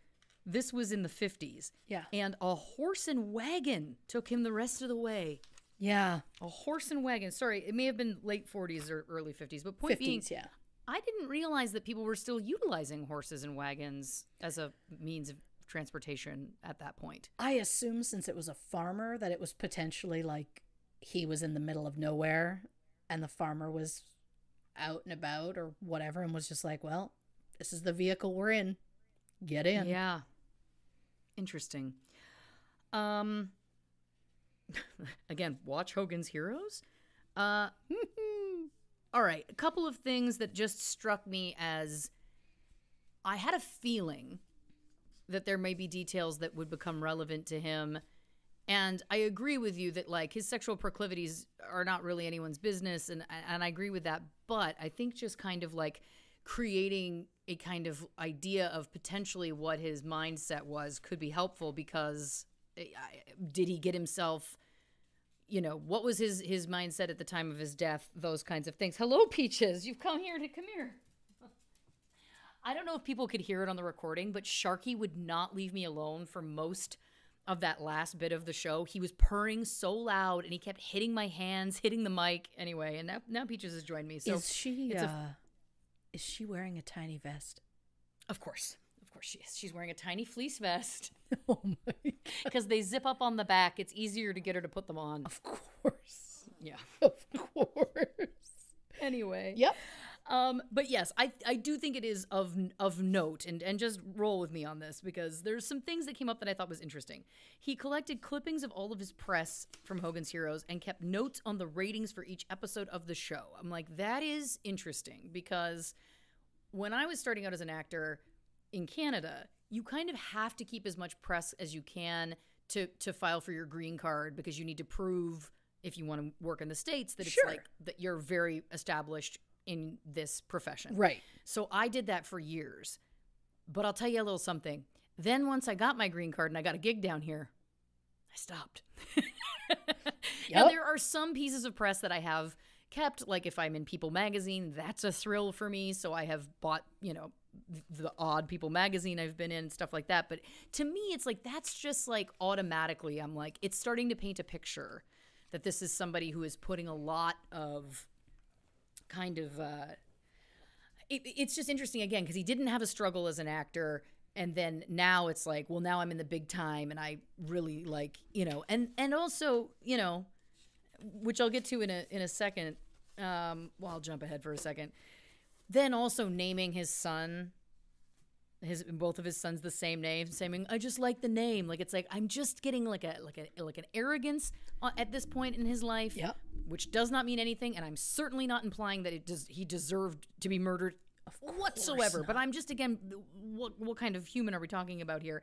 And then that made me think of George Foreman. Did you know that George Foreman has 12 children and that his 5 sons are all named George Jr.? That's what that made me think of. Right. Yeah. And then he said, I named all my sons George Edward Foreman so they would always have something in common.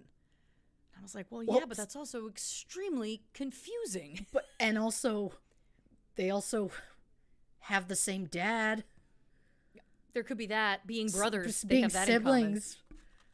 Anyway, I just thought that was very interesting, again, like in building up who this person is. So then when you start to get into like what sounds to me like a fairly large amount of pornography, and the fact that his specific thing was wanting it on film, wanting to almost have those trophies, for lack of a better term, of his experiences, like wanting proof, like just like with the show, it was like he kept all the press and he kept all the ratings, and then he kept all the photos and all the tapes of all the women. Like it's again, this is just building a very interesting profile of what this guy's mindset kind of was, and I don't know what I make of that yet, but I bring it up because I think, again, we're building profiles, which is all I ever want to do.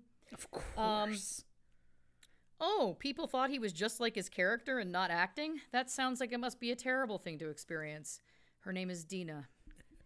I'm kidding. But seriously, I am a good actor. Anyway, yes, so the next thing was you talking about the Young and the Restless actors and how they had done 3,000 episodes of show. That's a great example of they did 3,000 episodes and they're still doing that show. And Bob, after 62, was like, I'm bored. I want to do something else. Like, again, it's creating, I'm getting a feel for this guy. You know what I'm saying? Yeah. It's interesting to me. Night Gallery, you mentioned he guest starred on. Now, this was wild because you mentioned earlier Mary Poppins and like, hey, you want to step into this painting and whatever. There is an episode of the Night Gallery where there's a man who goes to a painting, an art gallery, and he sees a painting of a man in a boat. It's very peaceful, and he's able to like astral project himself into the painting. And he does this all the time, and then he decides he wants to do it. He wants to just be there in the painting forever. Oh, boy. And he goes to like, I don't know, I don't remember it vividly, but he goes to put himself in the painting or jump in the painting, but something happens with a mirror in the room or something, and he reflects into the wrong painting. And then the last shot is this very graphic, very scary picture of like Christ on the cross. It's all red and black, and you just hear a sound of him like like whimpering in agony that he's now damned himself to staying in that painting. So I just thought it was wild that you brought up that Night Gallery was brought up and that Mary Poppins phenomenon. So then very quickly on the break, I was like, I have to find out, was it Bob Crane in that episode of Night Gallery? Because that would be wild. That was the one episode that I remember so vividly. Right. It was not. That would have been great. Read you. Well, wait for it, because I'd like to read you the synopsis of the episode of Night Gallery he did. An adulterer takes his wife to a house that is haunted to get rid of her. That's right, a cheating husband tries to engage the services of a ghost to try and kill his wife. I just feel like, considering Bob was so known for cheating, it feels odd to me. Like, it feels like, was it a joke that they cast him in that part? Like, were all the cigarette-smoking white men executives like, ha, ha, ha, ha, this is hilarious. Yeah, Bob loves cheating. Or, thank you for you know that. what I mean? Like, energetically, I'm just saying, I think that's wild. We brought up again, building the profile about him, this idea that he really liked having affairs and relationships with his co-stars and then trying to help them get gigs. And this to me is very interesting because he was always arguably in the position of power. He was always higher on the call sheet than them. He was the lead, etc. So by today's standards, if you were trying to make a move on one of the recurring actors on your show as the lead, that could be construed quite poorly. And certainly also then being like, hey, you know, I'll help you get another gig on something else. Like, one could say, again, through 2022 standards, if we talked about this in a different light, it would be, oh yeah, he kept sleeping with his co-stars and giving them the promise that he'd help them get more work. It's, again, I'm not saying that that's the case, but I'm just saying that when that's, you know, it again, nowadays, that's kind of stuff is very dicey. But again, to me, it speaks to wanting to feel important, wanting to feel like maybe kind of like a savior complex. I don't know, wanting to feel all of these kinds of things, which is, again, very interesting because does that then become an extension of himself if he helps one of those actresses get a bigger gig? Like, does that give him, again, like he likes to collect all these photos and clippings and all of the above. Again, just things to think about. It's interesting to me. The blood is interesting to me because it is speculative, right? Like, that is not a smoking gun in that, as we know, it turned out it was not his blood. So, right. And listen, rental cars, who knows? It could have been from anybody. It's interesting to me also, though, how sad that blood never got properly investigated as the brain tissue or skull tissue or whatever. That's troubling. But that also makes me ask. Now, I understand that the blood stain, you said it was in the shape of the V in the crime scene photos, and that they deduced that means it's a camera tripod. There was not one found in the room. Yes. But then I'm also assuming they never found one of John. Now, granted, I understand John could have gotten rid of it, but I guess I also feel like that is also kind of speculative, right? Like, yes, okay, granted, it looks like it fits the shape, whatever. Yeah. And it could very well be that. But because we don't have the tripod with any DNA on it of Bob's, and I mean, we wouldn't have had DNA back there anyway. Again, like, it's just, it's so confounding because that's still, again, that's not a sure thing to me. Do you know what I mean? Oh, yeah. Again, by today's standards. Now, the other thing, two things, and then I'm almost done. I just can't, I also, like, what was the fight? I would love to know, what was the fight that he and John had the night before? Because I can't really see what the motive would have been.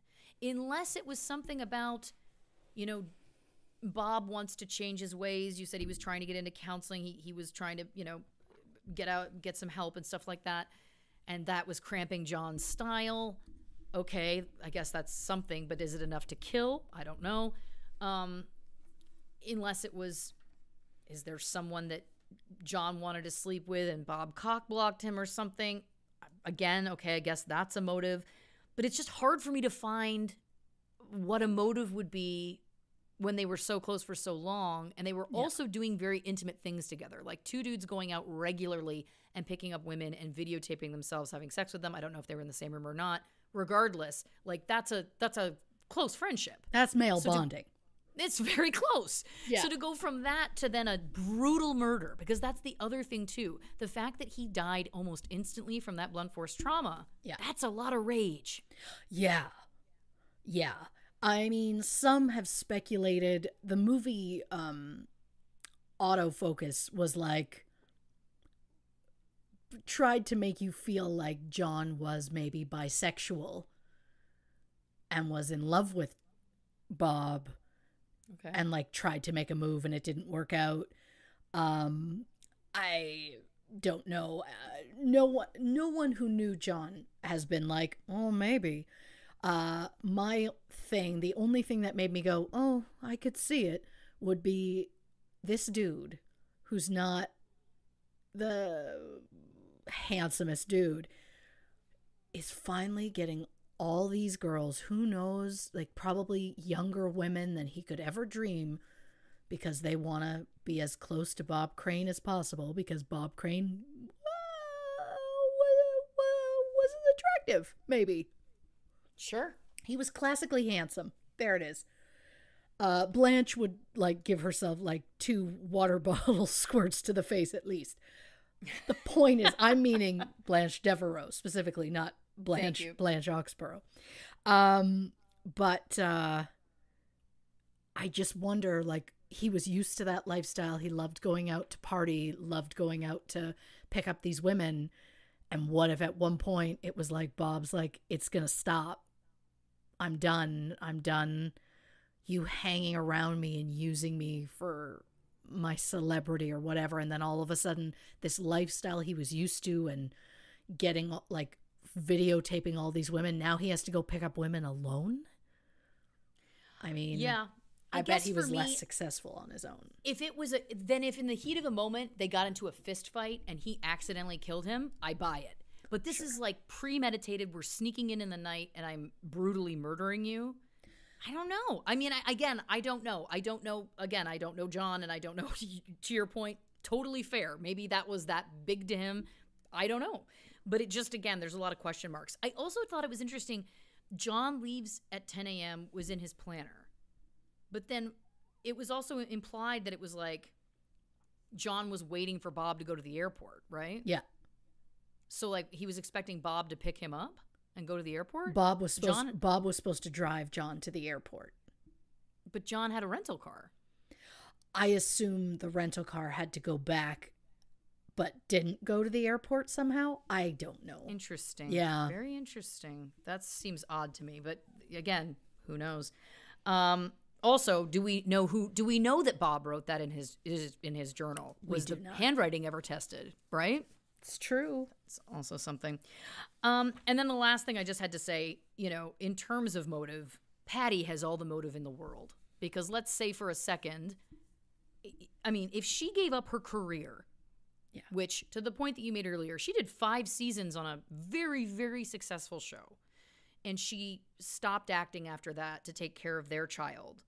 I know that it was implied that she knew about him having affairs and whatnot, but she did file for the divorce. So whether or not she knew she was okay with the affairs or not, she filed for the divorce, which suggests to me that she was not happy with his behavior in the relationship. So I think that that's a fact we can hang our hats on. Yes. Right?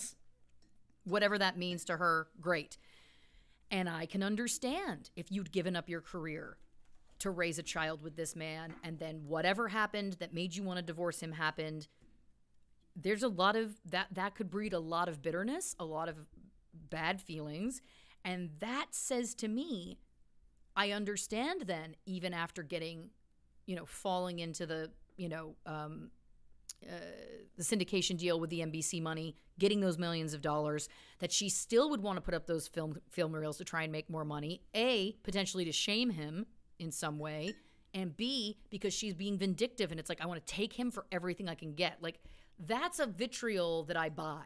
Yeah. Because again, it's hard to know whether or not she knew about the other sex with the other women.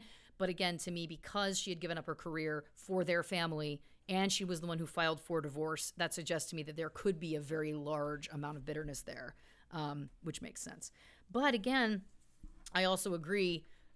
Did she hire someone, you know? And then the last thing I thought was, is it possible that John killed Bob, but then also killed someone else and the other person's blood was in the car? Is it possible that John and Bob did something to someone together, this unknown male?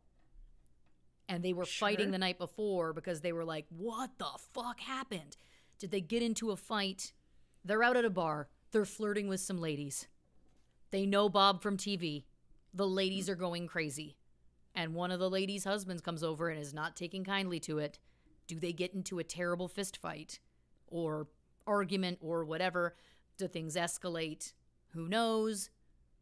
You know, did something happen to some? Again, if there was 7 bits of blood in that car, is it possible, is my point. That's the only other theory I came up with, that Bob and John did something together that was extreme.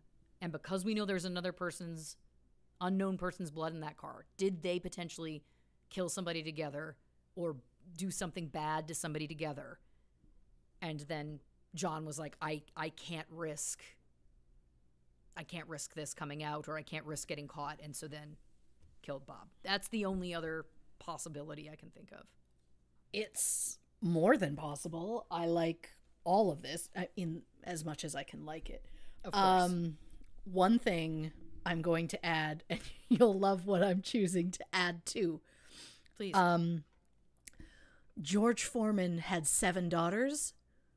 One of them is named Georgetta.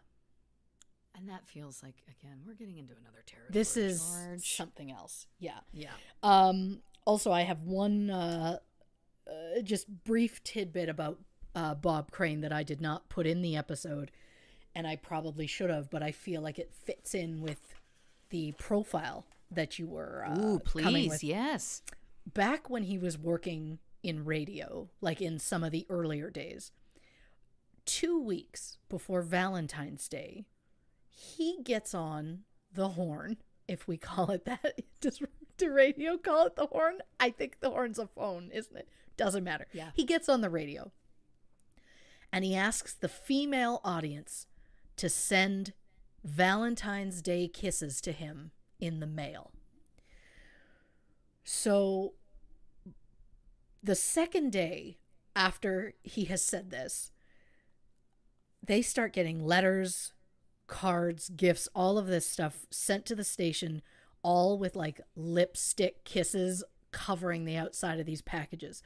Thousands of deliveries came in, to the point the post office was like, this is not sanitary. We cannot do this anymore. For the love of God, stop. But he just kept, like, every day was like, send me kisses. And it's like, what is a bigger, like, I need your adoration than send me your literal kiss?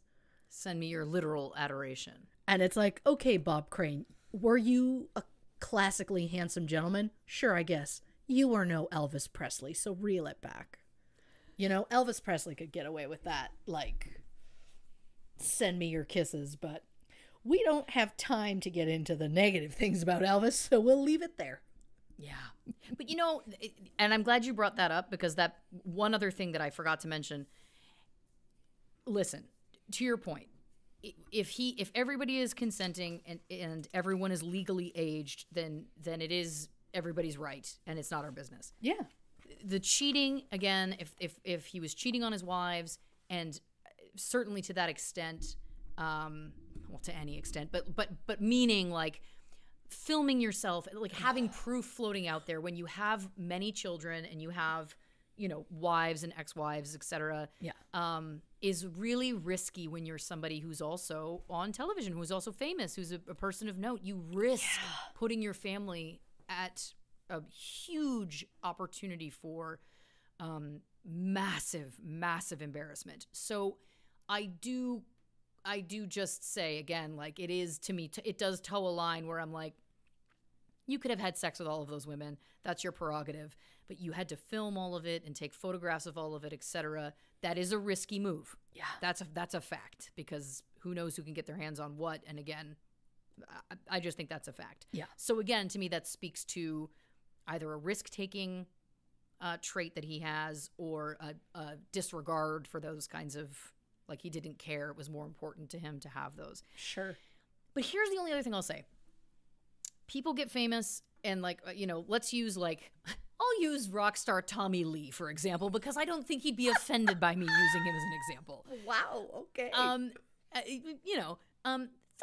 Those guys, they go for it. And again, great. That's their prerogative, etc. But it's again, to me, there's something about, like, but could you not have sex unless you were filming it or taking photos? Like, did you require that aspect? Because it's one thing to just be like, I'm famous and I'm going to have sex with every single woman I can. It's another to be like, I need to photograph and videotape myself having sex with every possible woman I can. Do you know what I mean? It just takes a bit of a different tone for me. Yeah. And listen, we don't know if he was having sex with women that he also didn't film and photograph, so that's also possible. But when it just seems like the numbers were pretty high, it's just interesting to me that, like, that's, again, to me, where there's a line that's questionable. Because even, like, again, like Tommy Lee, God bless, who I have nothing about, I feel like even he would say, like, man, that's a little extreme. Do you know what I mean? Like, he has some pretty fucking extreme stories when they were in their heyday. But then the only other thing that I thought of was, too, like, and I say this with no crassness, but this was 1978. Yeah. This man was almost 50. Now, I am not suggesting that men in their 50s can't have extremely high sex drives. They can. But science speaking, your sex drive and et cetera does start to dwindle in typically. Again, I'm not saying across the board. But the only other thing, did they do any tox screen on him? Did he have any drugs in his system at the time of his death? Because the only other thing that came into my mind was he taking, like, cocaine for stamina, etc.? Because this is at a time before things like Viagra and Cialis and all of the above. Yes. Was he using a recreational drug to help him in the bedroom, for example? Because then, if we're getting into the drug world, then it could be a money debt. Then it could be pissing somebody off, or et cetera. That was the last thing I wanted to ask. Yes. There was no tox panel with the autopsy, but from everything I have read, he was no drugs, no alcohol. He was just high on Bob Crane 24/7. Like, well, that almost, I'm going to be honest, feels more troubling. Like, it's like, I don't know. I mean, I don't know. This one really fascinates me. Yeah. It really, really fascinates me. Yeah, there's a lot. I mean, is it possible that he was getting older and that's part of the reason he was like, I'm going to, like, kind of bow out of this lifestyle? Because he was like, to quote Lethal Weapon, he was too old for this shit. Like, is it possible he was just like, I can't keep it up like I used to, no pun intended there. And he was just like, it's time to bow out gracefully before it gets embarrassing. I mean, well, and also, listen, like, of course there are the Samantha Jones in the world that, don't want to settle down. They want to keep going, etc. But he had settled down a couple of times. Yeah. He had this girlfriend in the end, who very tragically found him when he had passed. I don't know. I do, again, bringing it back to Tommy Lee. Even Tommy Lee has settled down. Now, I don't know the ins and outs of their relationship or how it works or whatever, but it does feel like, it's always a question to ask. Because, again, I'm not suggesting that it's like every person wants a typical relationship by any stretch. Right. But it does seem interesting that he was like, I need to get counseling and I want to do this. And, again, maybe those days were... Or maybe it was just starting to not be fun anymore. Maybe it was like he'd finally gotten his yayas out. I mean, I don't know.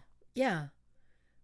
Like, he was Like if we're looking at like hundreds of women, that sounds exhausting to me. Not interested. And I get that I'm a different personality type. You know who it doesn't sound exhausting to? Tommy Lee. I like the quote of Tommy, something so extreme that even Tommy Lee would go, "Oh, that's too much, man." I feel like if he will never hear this, but I feel like if he did, he'd be like, "She's right. That's fair." And I did fucked up shit. You know what I mean? Like, I feel like he would be. Yeah. You know? Yeah. Their early years. Oh, yeah. Hoo-wah. Yeah. Hoo-wah. Yeah. Well, listen, Christy Oxborrow, amazing work as always. This was truly captivating. I was hanging on your every word. Again, I am truly flummoxed. I don't know I don't know that I've ever used the word flummoxed on the show before. There's a first for everything. I guarantee you have not. Yeah. But I liked it. Yes, this is a confounding one, and I'm glad we covered it because, man, oh man, wild. Yeah. It was just a roller coaster. Truly. Listen, if you haven't given us a follow on social media yet, what are you doing? Go right now. Instagram at True Crime and Cocktails, Facebook, YouTube at the same, Twitter at Not Detectives, YouTube. Did I say YouTube already? I think I did. Wow. Did you? Not a drop, but YouTube at True Crime and Cocktails. Also, if you're feeling generous, head on over to Apple Podcasts. Leave us a nice review. We've had a real influx of the opposite. So give us some love if you'd like to over there. Let's write these numbers. And if you're looking for some more content, if this is not enough of these two chuckleheads, go over to Patreon, patreon.com/truecrimeandcocktails, where we offer bonus episodes and live monthly Q&As, amongst other things. Also a poll every month that you can vote on an episode we do on the show once a month. And there's also on our highest tier, there is a newsletter that young Ms. Christy Oxborrow puts out, which is a real delight. So that is a joy and a half over there. And of course, if you're looking for True Crime and Cocktails merch, the only place to get it, truecrewmerch.com. So check that out as well. Christy, do you want to tell the people about next week's episode? On the next True Crime and Cocktails, Sid and Nancy. That's right. I know you're jazzed about this one, and I'm cannot wait. Cannot wait. Don't know a lot about this one either, just the bullet points, so I can't wait to get into it. Christy, do you want to say goodnight to the people? Good night, Dick Van Dyke. Good night, Tommy Lee.